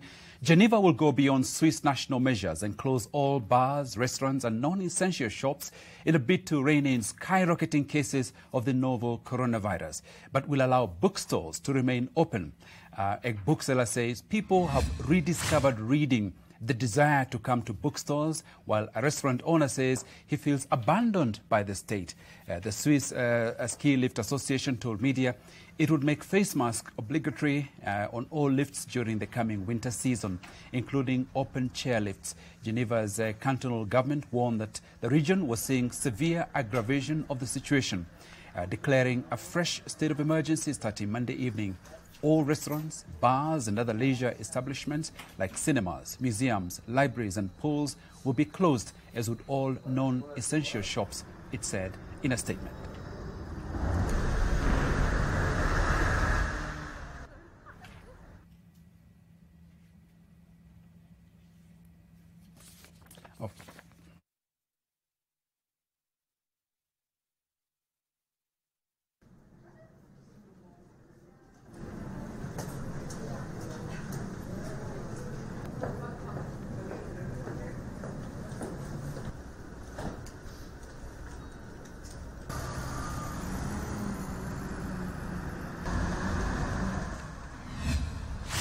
If Amazon wins, it doesn't make much sense, say customers of a supermarket in the French capital, as they wonder when the toys and clothes department will have to close tomorrow. The bookshop section is already closed. Marie-Madeleine Jeffy, who's retired, says, I bought leeks, yogurt, fruits and applesauce and a magazine because I know that tomorrow it's forbidden. So I said to myself, oh, there, my magazine, I won't be able to get it. Elodie Lalom, press officer, says, I came to change a book and I bought for my daughter on Thursday because she has a copy of it, but it's already closed. But it doesn't matter. I'll give it away. It'll be a present for someone.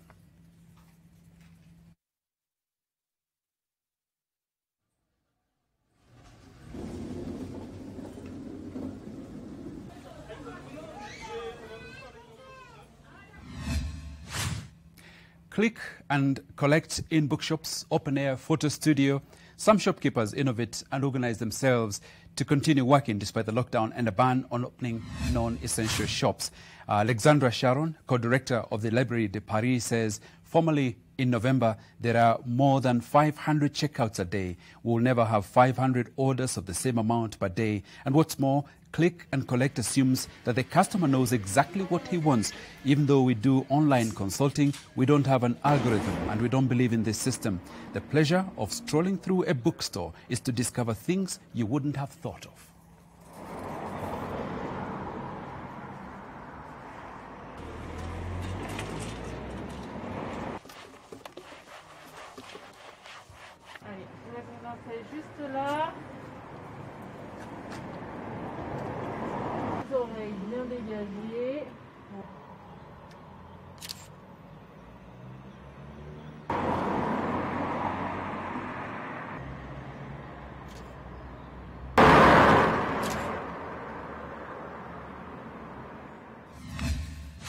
Okay, so welcome back to our discussion on books and writing. I want to spend a few minutes talking about writing. We just started that just before the break. My panel is Joan Thatia. She's an author, writer for the Saturday Nation as well. She's a publisher of 5 books. We have them all here in our little book club. We also have Aliwa David, who is a set book producer, actor, and director.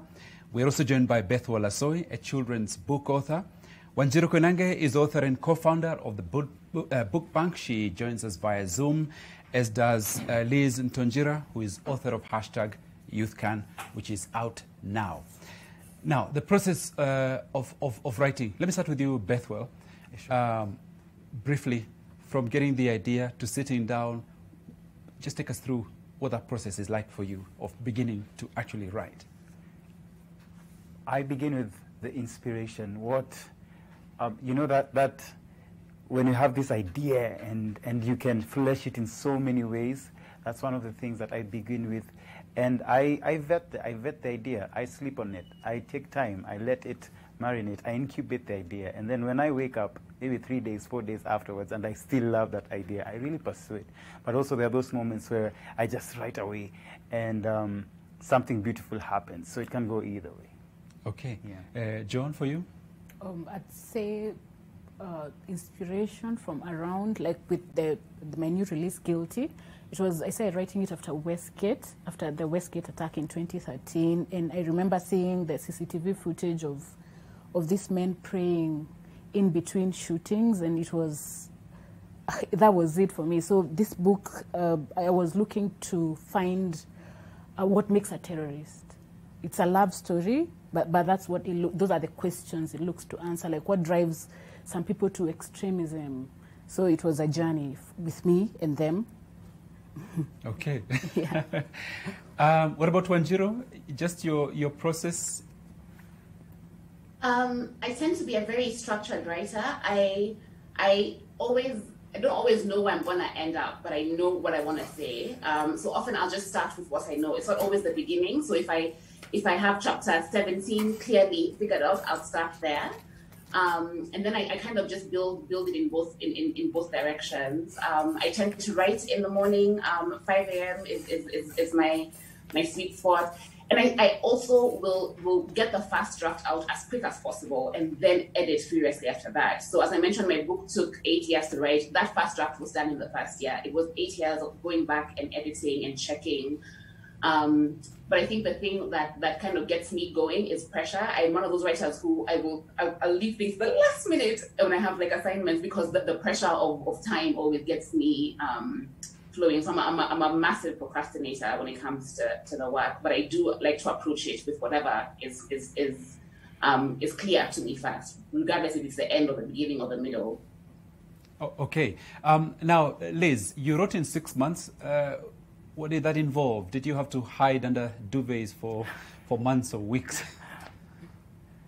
Yeah, like Wanjiru, I'm very structured. And for me, because I had a very short time that I was working on, I had a proper work plan. And my day job is very intense. So of course, during the day, it's work-related issues.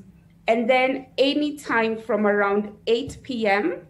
to say 6 a.m. in the morning with a brief nap of about an hour in the night, I would constantly be on the laptop working and writing and ensuring that I meet my deadlines. And really, like, I'm one of those people who thrive on adrenaline. So the fact that I was really excited and I really wanted to see the final outcome, that kept me going, In fact, there are moments my kids and my husband would tell me, you know, you need to take a break, otherwise you're going to fall. So I think the passion, like Bethel was saying, really is the fuel to the fire for any creative. And I think the anxiety of any creative putting out their art out there and really waiting to see how will people respond to it is nerve-wracking. But for me, it was, if this book inspired, you know, 1 person, 10 people, they paid for it, for me, that was enough. Okay. Now, Bethwell, when after weeks or months the book is finished and you just type the end, what do you do? Do you rush to the nearest bar? I make myself a good tea. A good cup of tea. A cup of tea? I love tea a lot. Right. I think that's my reward system, is tea in everything. Anything that I'm doing when I'm writing is food. That's one of my love languages, even though they're not 6. I love food and I love tea. So I'll take myself out for a pat on the back dish and some cup of tea, and then I'll begin the daunting task of fighting off imposter syndrome and thinking how this is going to be published at the next stage. Okay, we'll talk about publishing in a moment. And you're also a musician. Yes. What influences the other, your music or your writing? There's no dichotomy. It's one and the same person. Both feed from each other. It's musically, I can be inspired to write, and I can be, when I'm writing, I can be inspired to create music. So they come from the same person, and I do not know how to make a dichotomy of that. Okay. So, Aliwa, these guys have done all their stuff. They've written fantastic books, and now you picked one that you'd like to adapt for the stage. Yes. What process does that go through when you want to now dramatize this? Of course, definitely. I'm not very far from what they do, because at times also I try to write. Okay. Maybe a bit of it. And also, I'm a musician. I'm also a musician, a gospel musician. So I'm more inspired by God and by this thing that I was born to leave a landmark. So when I pick a book, of course, like now what I do for set books as a theater practitioner, the hardest bit is to get into their mind. But of course, the drive is the talent that I have, the passion I have, and as one of the panelists just said, putting this or seeing this on stage. Like I've been doing this for a very long time, and there's always been this question, kwa nini unafanya hii? Because guys have moved into film. I'm also doing film a bit, and of course I was just a prosecutor of Vijay Makamani the other day. And you've jailed a lot of people. Yeah, of course I've trained a lot of people from Kina Jalango, Sleepy David, name them, Kwaj from here, from the Trent and Osoro, and many others. But the thing that drives me, of course, is the passion, first of all, and the stories. The beauty of these stories they do. I wish one day they have one of the stories to have life into it. But there's now a difference sometimes between now the actor or the theater person or the creative person and the author.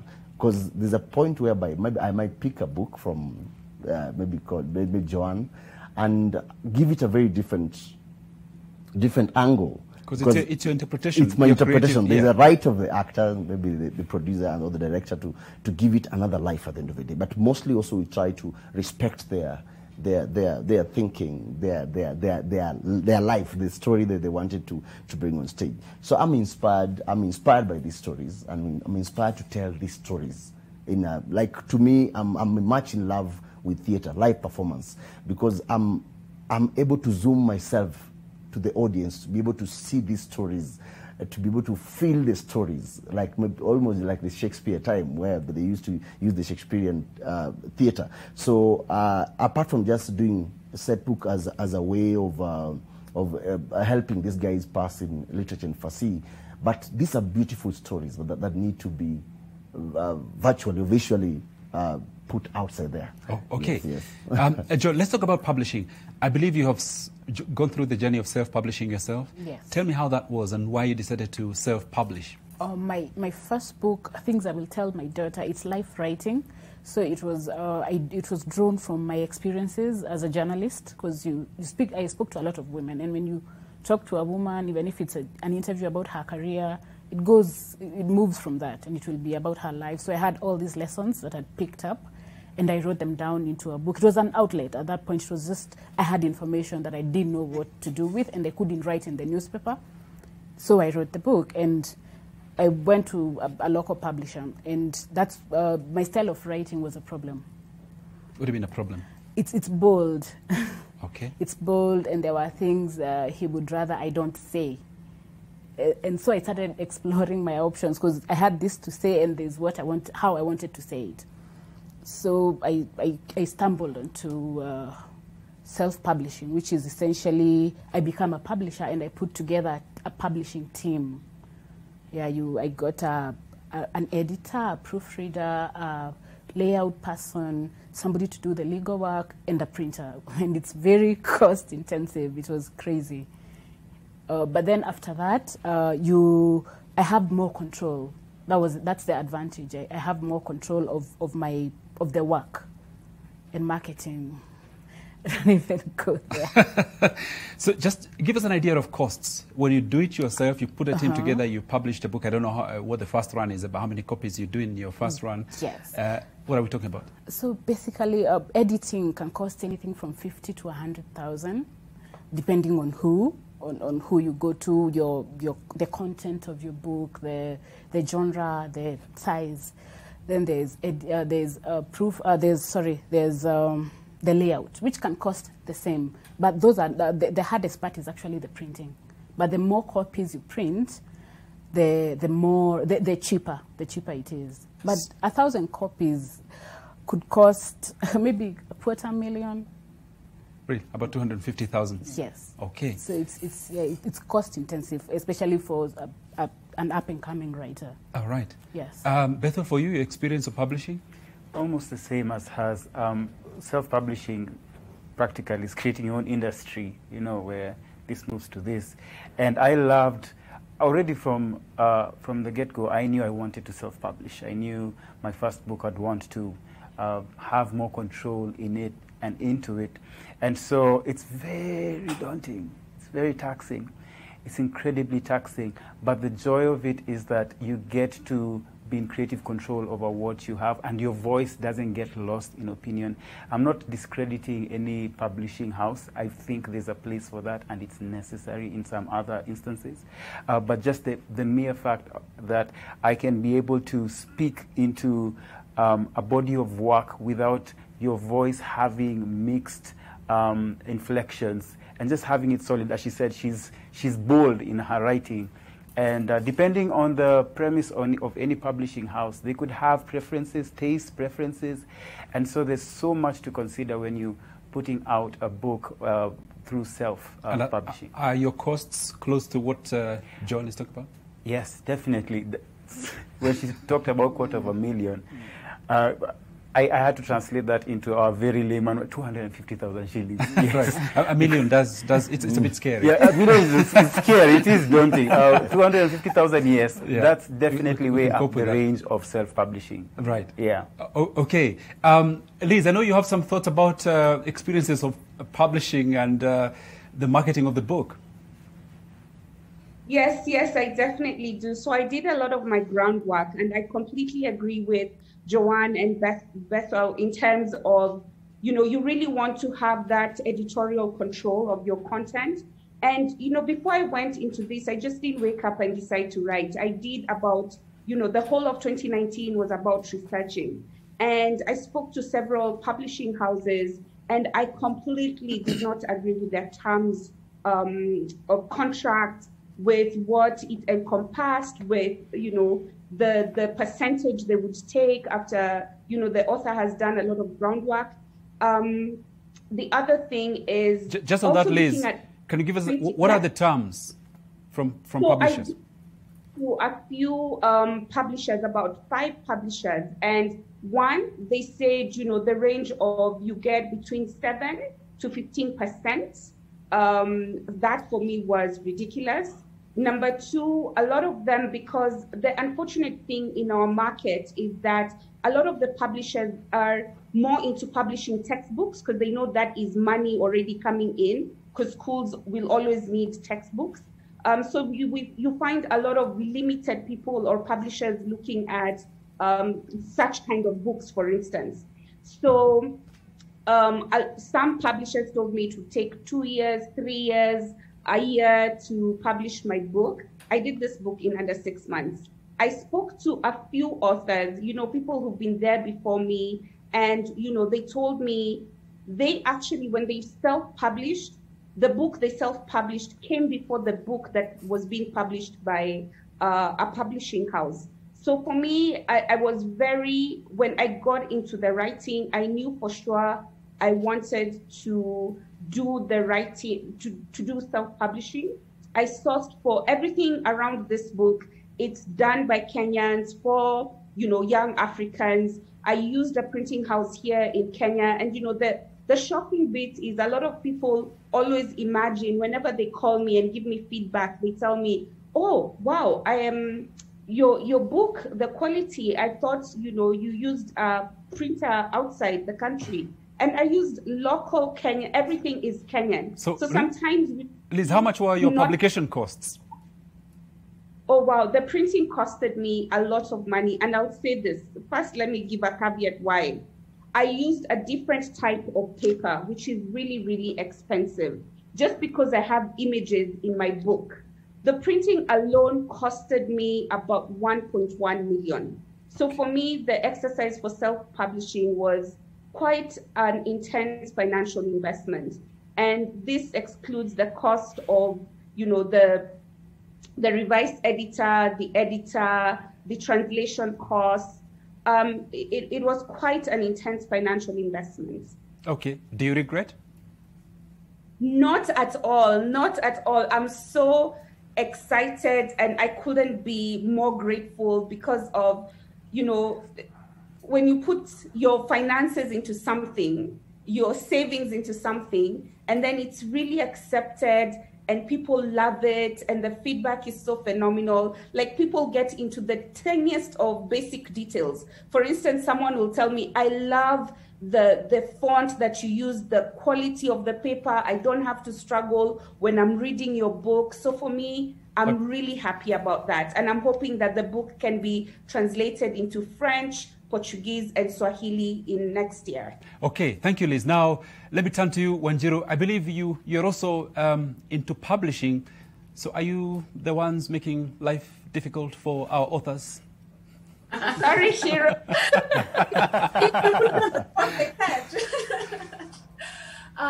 So interestingly, I am into publishing, but I'm a novice when it comes to publishing. My business partner and co-founder is a genius when it comes to publishing, but I got an agent first. When I finished my book in 2013, I got an agent first, and she was able to get me a publishing deal in the UK. And this was years ago, maybe 5 years ago. And like Liz, I was shocked when I saw the numbers that were coming in from the publisher. Just like, that can't be how much writers live. And it was, I mean, I said yes to the deal because I wanted to understand the space and the industry. But as time went by and I began to edit the work, I began to question if a publisher who wasn't Kenyan could do this book justice, because it's a very precious story. It's it's a Kenyan story. And while they've been publishing for years in the UK, I wasn't convinced that they'd be able to get the nuance and the texture of the book and do it justice in this market. So then we went back to the drawing board, and I had to renegotiate my rights and get my rights for Africa back, and then set up Bunk Books with Angela Washuka to publish not just my book, but books of others. So I'm really learning why numbers look like what they look like, because publishing, especially in this country, is very difficult. We have one of the highest VAT rates on books in the world. Most countries range between 3 and 7%. We're at 14% for books, and that is, books are essential. Books should be 0 rated, and all of those things. The paper quality, the industry being almost 97% textbook, is very challenging. I'm very impressed that Liz was able to do everything with her book here, because we did everything else apart from printing here because we couldn't find the paper that we wanted. But it was edited here, it was laid out here.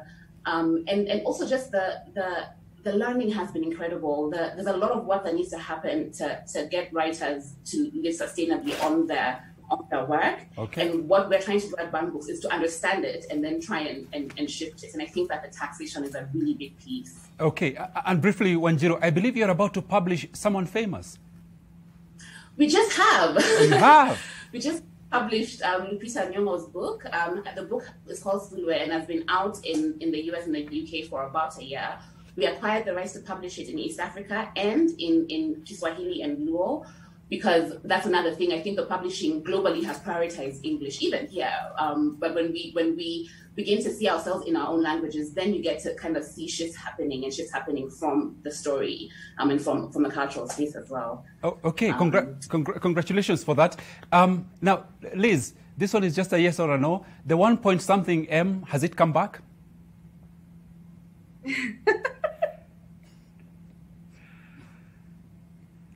We're slowly getting there.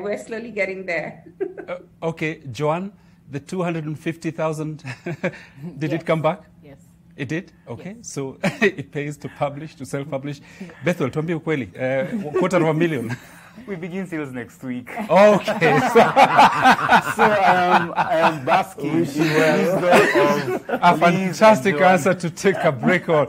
Ndio nimeanza, please, don't give me stress. Thank you so much, Bethel. We'll be right back with more from your world. But before we do, here's more comments from our hashtag New Normal. This is what you're saying. We asked you, what are you reading? What are you writing? Or in fact, planning to write? Sanchez Saveni, well, a big lie, because nowadays people watch documentaries on YouTube and movie series on Netflix. The era of reading books came to a halt at the end of the 20th century. Now, is that for you or for all of us? Okay, thank you, Sanchez. This one is from, oh, sorry, that's the same comment there. Let's see what they've got others. Mr. Wanyonyi, big lie. Guys are 100% on social media. Bookshops are dead. Where? Oliver Jarrett, How to Stop Worrying and Start Living by Dale Carnegie. That's what you're reading. Thank you very much indeed. Lazarus Mason, I'm reading Balthazar. I'm writing my debut novel. Good luck with that. To follow up my short story, The Burned. Oh, sorry, we lost that comment before I could finish reading it. Hilary Matano, The Laws of Human Nature by Robert Greene. Thank you for sharing that. Other comments here from Oscar Wamai, I'm reading No Mask, No Service by Uhuru Kenyatta. That's the shortest book in the history of writing. It will probably cost 250 shillings to publish that. We'll take a break. We'll be right back.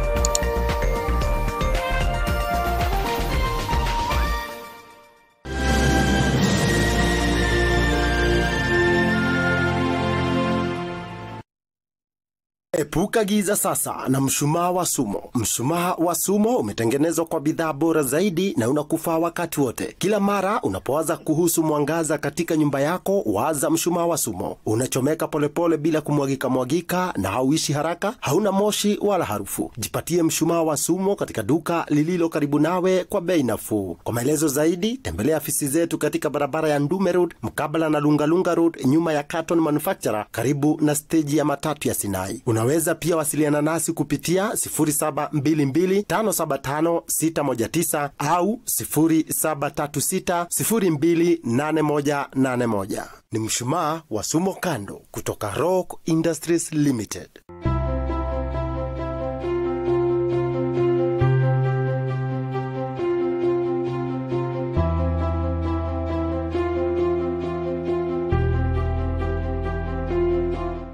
Programu ikaleta hizi radio na solar zitusaidia kuniwezesha kuendelea kusoma hata kama ni usiku. But kasi wings to fly singeweza kufika hapa hata kwenye nipo.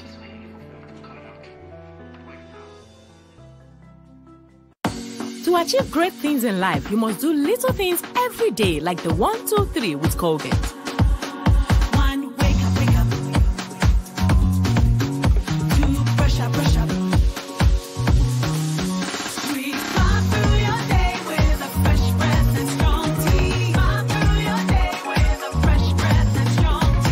The 1, 2, 3 with Colgate and give yourself a future to smile about. With the Stay Soft refill, saving money is as easy as snip, pour, mix with water, and shake. Stay Soft refill. It's 2 liters of Stay Soft for up to 30% less. Oh my, oh my, oh my day. Life is wonderful.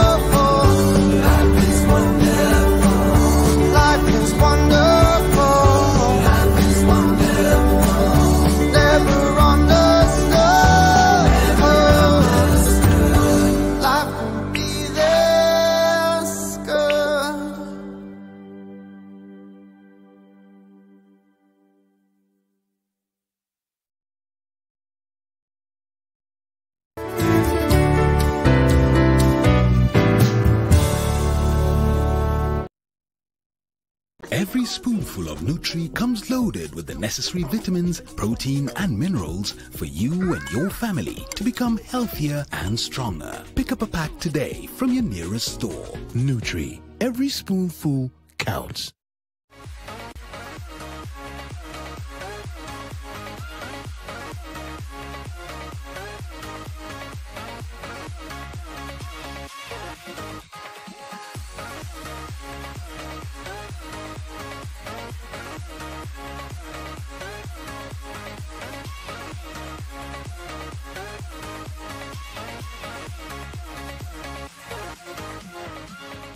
Welcome back to Your World. This Friday morning, we are talking about books, reading and writing. Just before we get back into that discussion, some of the stories we have for you this morning. Now, Sri Lanka's Navy and volunteers rescued 120 pilot whales stranded in the country's biggest Mars Beachy, but at least 2 injured animals were found dead, officials said. Sailors from the Navy and the Coast Guard, along with local volunteers, pushed back at least 120 whales by dawn Tuesday after a grueling overnight rescue, Navy spokesman Indica De Silva said. The school of short-finned pilot whales washed ashore at Panadura, 25 kilometers south of Colombo, since Monday afternoon in the biggest ever mass stranding of whales on the island. We used our small inshore patrol craft to pull the whales one by one back into the deeper waters, De Silva said.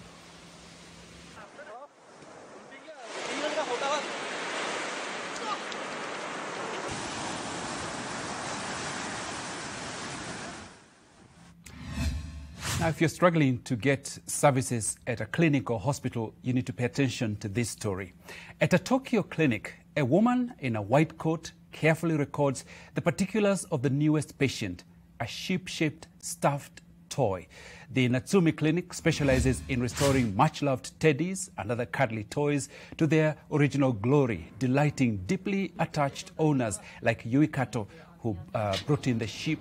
Yuki-chan says, "I thought I had no choice but to throw her away as she's absolutely worn out. But when I heard there's a hospital that deals with this sort of thing, well, the 24-year-old said maybe she won't be exactly how she once was, but I came here hoping to see her healthy again." The clinic offers treatments ranging from eye surgery, hair transplants to stitching up injuries, explained founder Natsumi Hokozaki. She began treating stuffed toys 4 years ago in her hometown, northern Sendai city, after working at a clothes alteration shop where customers often asked if she could repair their treasured toys. ぬいぐるみを家族と思って大事にしている方がこう信頼してこう Thick smog envelops India's capital as its air quality plummets, and residents say they are feeling suffocated due to Delhi's position and weather pattern. The city is choked by deadly smog every winter. Our eyes burn, our nose feels like someone threw chili powder in it, and you can feel it. We start coughing when we talk, and we also feel like something is permanently stuck in our throats, says one resident. Ramkumar Chiagi said, if this pollution continues every year, then maybe we won't even feel it. But it's cutting down the lifespan of the younger and the older generations. Those who are above 60 years of age, we are taking away years from their life, and the new generation, they won't be able to run even when they are young.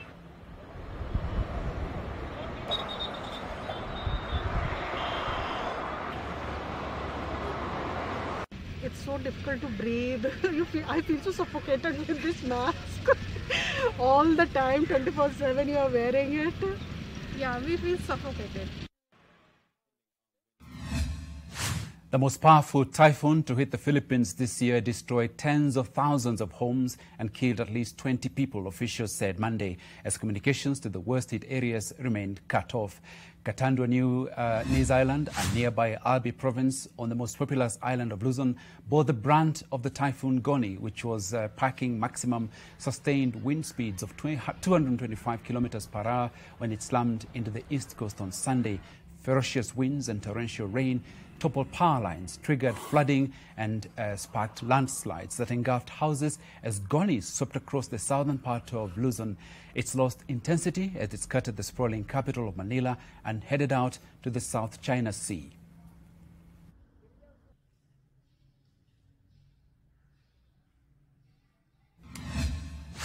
Spare a thought for these guys. London pubs serve their last drinks for a month as England prepares to shut down for the second time this year to try to cut coronavirus cases. Restaurants, gyms and non-essential shops and services will also close for 4 weeks from Thursday until December the 2nd, with hopes that businesses could resume in time for Christmas.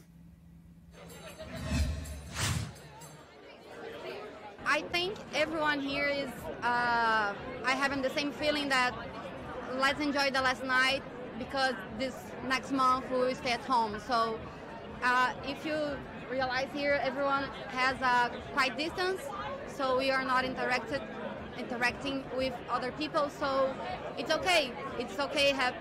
People have fun. People are out, but with care, taking care.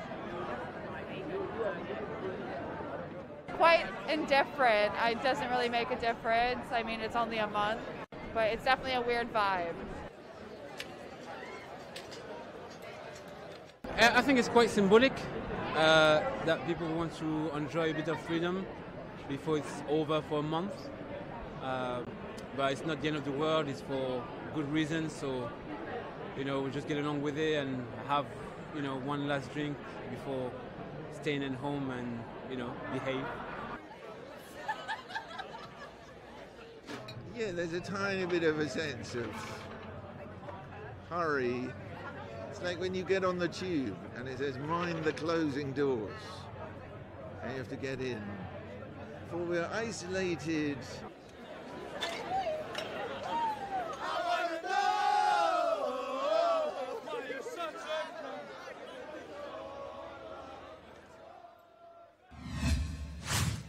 That's London, not the last supper, but the last drink. Rubik's Cubic artist Giovanni Contardi created the biggest mosaic that he's ever done to celebrate the upcoming Red Bull Rubik's Cube World Cup, which will be held on November the 7th on the 40th anniversary of the game's invention. Contardi had to manipulate each of the 6,111 Rubik's Cubes carefully to produce the mosaic in about 16 hours.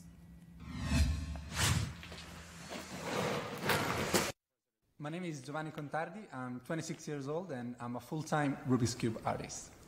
Today I'm attempting to do the biggest mosaic I've ever done to celebrate the upcoming Red Bull Rubik's Cube World Cup, and also because on the same day there's going to be the 40th anniversary of the Rubik's Cube.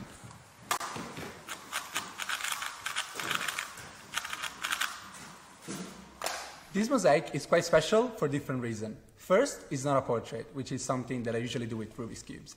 And second, it's a 6,111 Rubik's Cube mosaic, which is the biggest one ever done in less than 24 hours.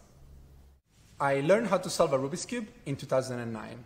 And during my career, I achieved over 60 national records, 9 European records, and 3 world records. After that, I wanted to use my Rubik's Cube skills to do something different, and I started practicing mosaics. I didn't invent this form of art, but I found my own way to do it. And I've been lucky enough to have it become my job.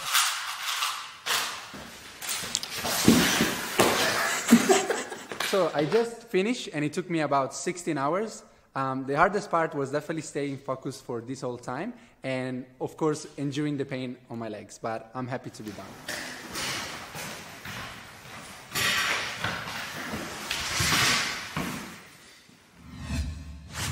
Wow.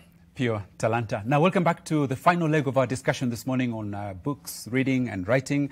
With my panel here, John Thatia, who is an author of 5 books. She also writes for the Saturday Nation here at Nation Media Group.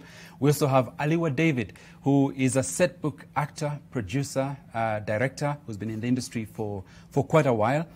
Bethuel Lasoe is a publisher of a children's book, also a musician, just like Aliwa David. And we also have Zoom Wanjiru Koinange, who's author and co-founder of Book Bank, and Liz Ntonjira, who's just authored and published a book by the name #YouthCan. Now, from the panel, I want to get us a little bit practical for those at home who've been inspired to start writing. I just want to hear some of your tips, maybe 1 or 2 tips that you'd recommend to people beginning the process of writing. You see, I think I can do this, and I'm going to try. Bethuel, let me start with you. What would you say to this kind of person? Your tips? Yeah, don't judge the blank page, just write. Begin writing. Don't worry so much about form. Just put your ideas onto that blank page, that blank paper, and converse with your creativity and your passion. Just do not limit yourself because you're thinking of syntax or grammar at the first position. So for people who are perfectionists, you know, they want it to be perfect, they need to loosen up a little bit. Yeah, just a little bit. It doesn't mean that you drop your guard on all that is grammar and syntax, but just make sure you get the idea out there. Express the passion that you have, and put it in writing first, and then you can always draft it. Second time, third time to the nth time. Joanne, do you begin by thinking about characters or the story, the plot, for someone who's starting off? The theme, let the story take you. They say it's like climbing up a dark stairwell. You don't know what's up there, just start. And stop talking about it. Every single day I meet someone and they have great ideas. Yeah. But they are waiting for inspiration, and that's not how it works. I have this fantastic book in my head. Yes, and they have and for 2 years great titles. You want to read that book, but they've not written anything. So you need to write every day. If you want to write a book, write every day. Okay. Yeah. Wanjiro, some tips from you on writing? I would say don't be too precious about the first draft. It's probably gonna be messy and useless, but get it out. And then edit furiously, edit thoroughly. And I think one thing I'm learning is that we have to treat our creativity like a business. So we don't have the luxury of writing the book and then it being someone else's business, even whether you're self-published or you're published. And I think everybody on your panel has done that remarkably well. Our creativity doesn't end when we finish the book. You need to think about your work as a business, or find someone who will do that for you. But it doesn't end with the publication or the complete manuscript. Okay, and to you, Liz, you're a very systematic writer, but for fellows like us who are a bit disorganized, you wake up, you don't know what you're doing, you don't know where your left shoe is, and you don't know where the right one has gone to. What's your tips for people wanting to start off? Just do it. Imagine just do it. I think what works best for a lot of people, whether they're structured or unstructured, if you just set a deadline, because I've had so many people reach out and say, you know, I've been working on this book for 5 years, for 6 years, for 10 years, and I just can't move on. And I always feel when you have a deadline that you're working against, it always helps you and motivates you to just start and continue the journey. Okay, and if it's any consolation, I've got a screenplay that has been on my laptop and my hard drive for the last 15 years. One day you'll see it on screen. One day, inshallah, after Corona, I think. So, Beth, now in terms of improving your language, what do you advise people? What should we be reading? And I'm talking to a beginner writer. First, read that which you connect with. Start with that which you readily connect with, that which resounds your language, that which, if it's in Kikuyu language, just read. Begin that reading process and then read extensively. Grow your circle outwards. Discover science fiction, discover other genres, discover things that you would not read. You know, contend with the idea that there are arguments there are worldviews that are different from yours. And especially worldviews, they really shape our language because they come with a different set of words and verbiage, and they help us identify and modify the existing language that we have. And then you have this intersection of beauty, which is called good English. Hey, good English. Now, Joanne, this your books, they're full of kizungu mingi. How do we improve that art of the language? Everything I use, I learned before I was 16. What do you mean? Yes, it's basic English, but I read a lot. You need to read to get better, and don't limit yourself. We make that mistake of just reading bestsellers. You go to the bookshop and you want only the best-selling section. You'll be surprised. Just walk through a bookstore and pick up a book from somebody you've never had before.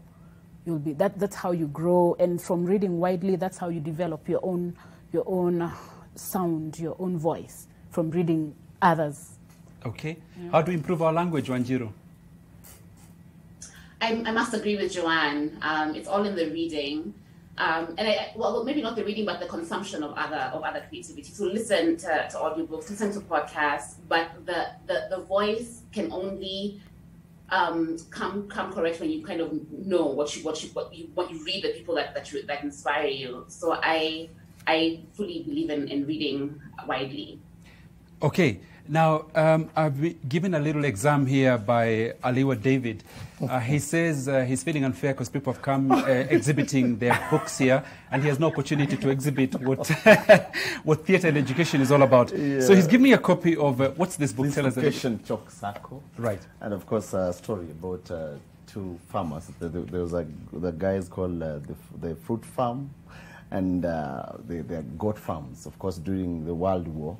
And there was a dispute whereby one of the farmers, the guys left the land because of the war, but there was this other side of farmers who are more the goat farm. The goat farmers, the ones who came, who had left, until they came back and found the fruit farmers wanting to utilize the land. And so they felt like they were the best place to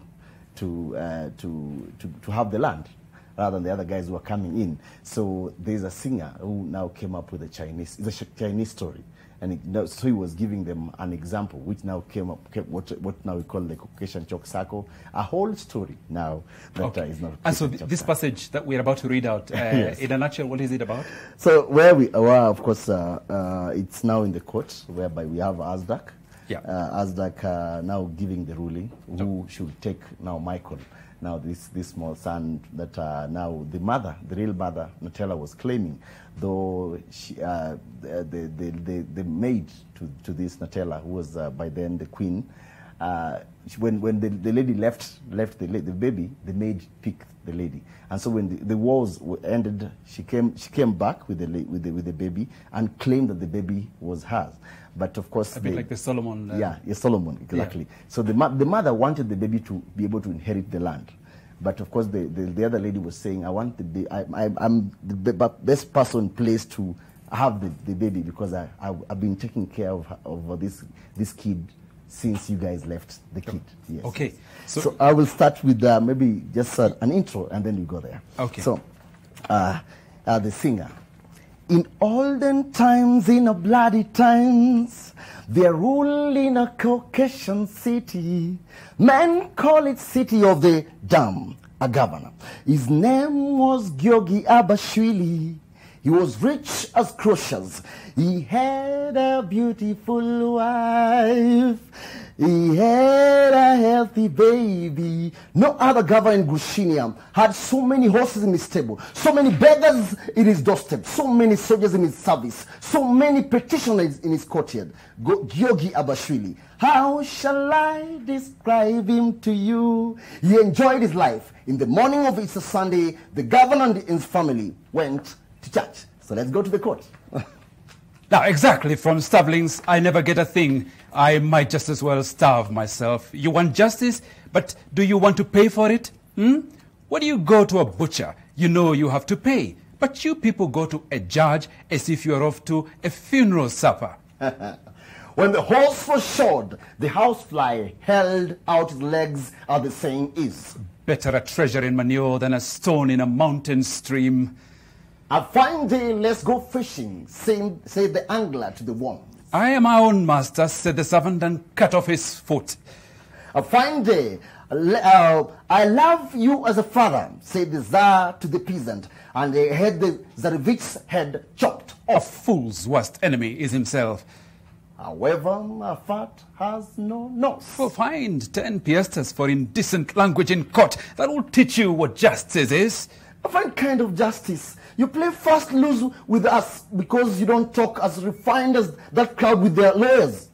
That's true. You people are actually dumb.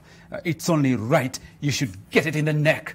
You want to hand the child over to her, and she wouldn't even know how to keep it dry. She's so refined.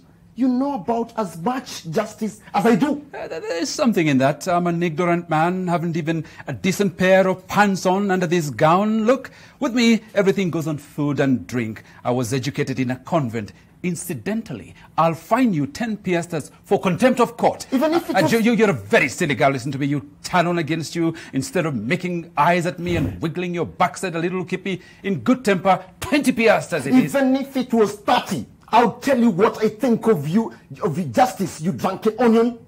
How dare you talk to me like that? As if you are somebody. For you weren't born to this. You weren't born to rap your own mother on the knuckles if she swipes a little bowl of salt someplace. Aren't you ashamed of yourself when you see how I tremble before you? You've made yourself their servants so no one will take their houses from them. Houses they have stolen. Since when have houses belonged to the bedbugs? But you are on the watch. Or they wouldn't drag our men into wars, you bribe taker. I've no respect for you.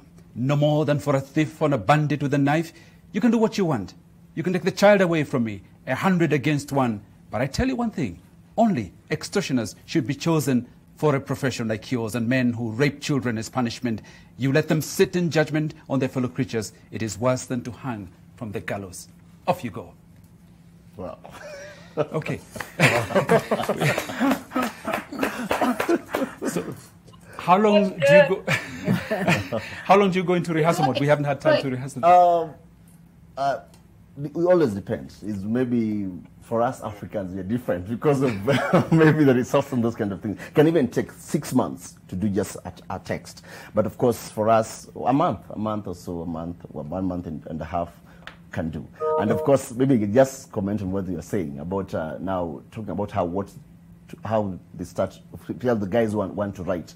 I usually say it's your world, it's your small world. If you open it up before you start doing your thing, you might be very discouraged. You might get like what they're saying is a lie. So close your eye, close your world, believe in it, love that world that you believe in. It's your dream, it's your talent, love it, make it, and then when it's prepared, open it.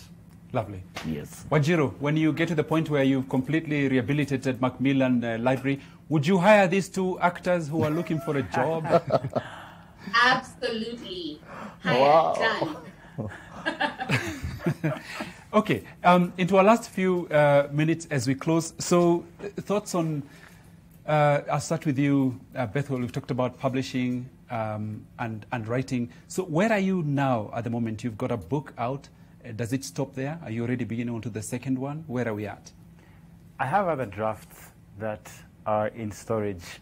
And so the wisdom of Wanjiru, Liz, and Joanne, I'll have to take them up also on their wisdom, because I want to continue pursuing the other drafts that have been years in waiting, that have taken maybe 4 years and upwards. And just also retailing this one. You know, there's the great work of retailing this one from next week. Oh, okay. So, schools are still not fully open. Yes. What does that mean for you in terms of theatre and education? Of course, as for now, we're in a small fix at the end of the day. I have a group called Theatrics Arts Ensemble, which was started in 2004. And many of my actors right now, it has been a problem, mostly to almost the whole industry. And we are thinking about how best would we do. Like, for us, live performance is different. It's not visual. Even if you put it on maybe on a tape or something, that is very different. It has to be live performance. So we are still studying what is happening. I did one test that is on 3rd of October, whereby we acted we called an audience in a place and we acted, and we tried maintaining those rules as possible. And so we are trying to study and learn the new norm, as they say. All right. Yes. Liz, we're closing the show now. In a couple of sentences, your final thoughts? Well, I think storytelling is really beautiful, whether you're doing it in front of a stage, performing, whether you've written down your thoughts in a book, whether it's some art or graphics that you're putting out there to really impact and tell a passionate story. So please start with what you have, start where you are, and everything will flow. And as Bethel says it, I mean, just having a good culture of networking with people who've been in the industry, learning from them, understanding what are the ups, downs, what are the opportunities, what are the synergies. We can all help each other, but just start. Okay. And Wanjiru, your closing thought? I was recently told to be more bold with everything that I do, and I think that that's something that I'm going to take away with me. I want to share with everybody, because I think that we often say that we want to see our stories told by ourselves, and that won't happen unless we begin to tell them and tell them boldly.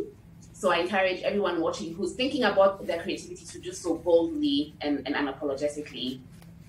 Okay, and final thought from Joanne? I would say maybe the strength of the power of the peer review. Be run, up-and-coming writers run to experts. You do your first draft and then you're looking for a big name. Give it to your peer. You'll be surprised at how much your intended audience will help you grow.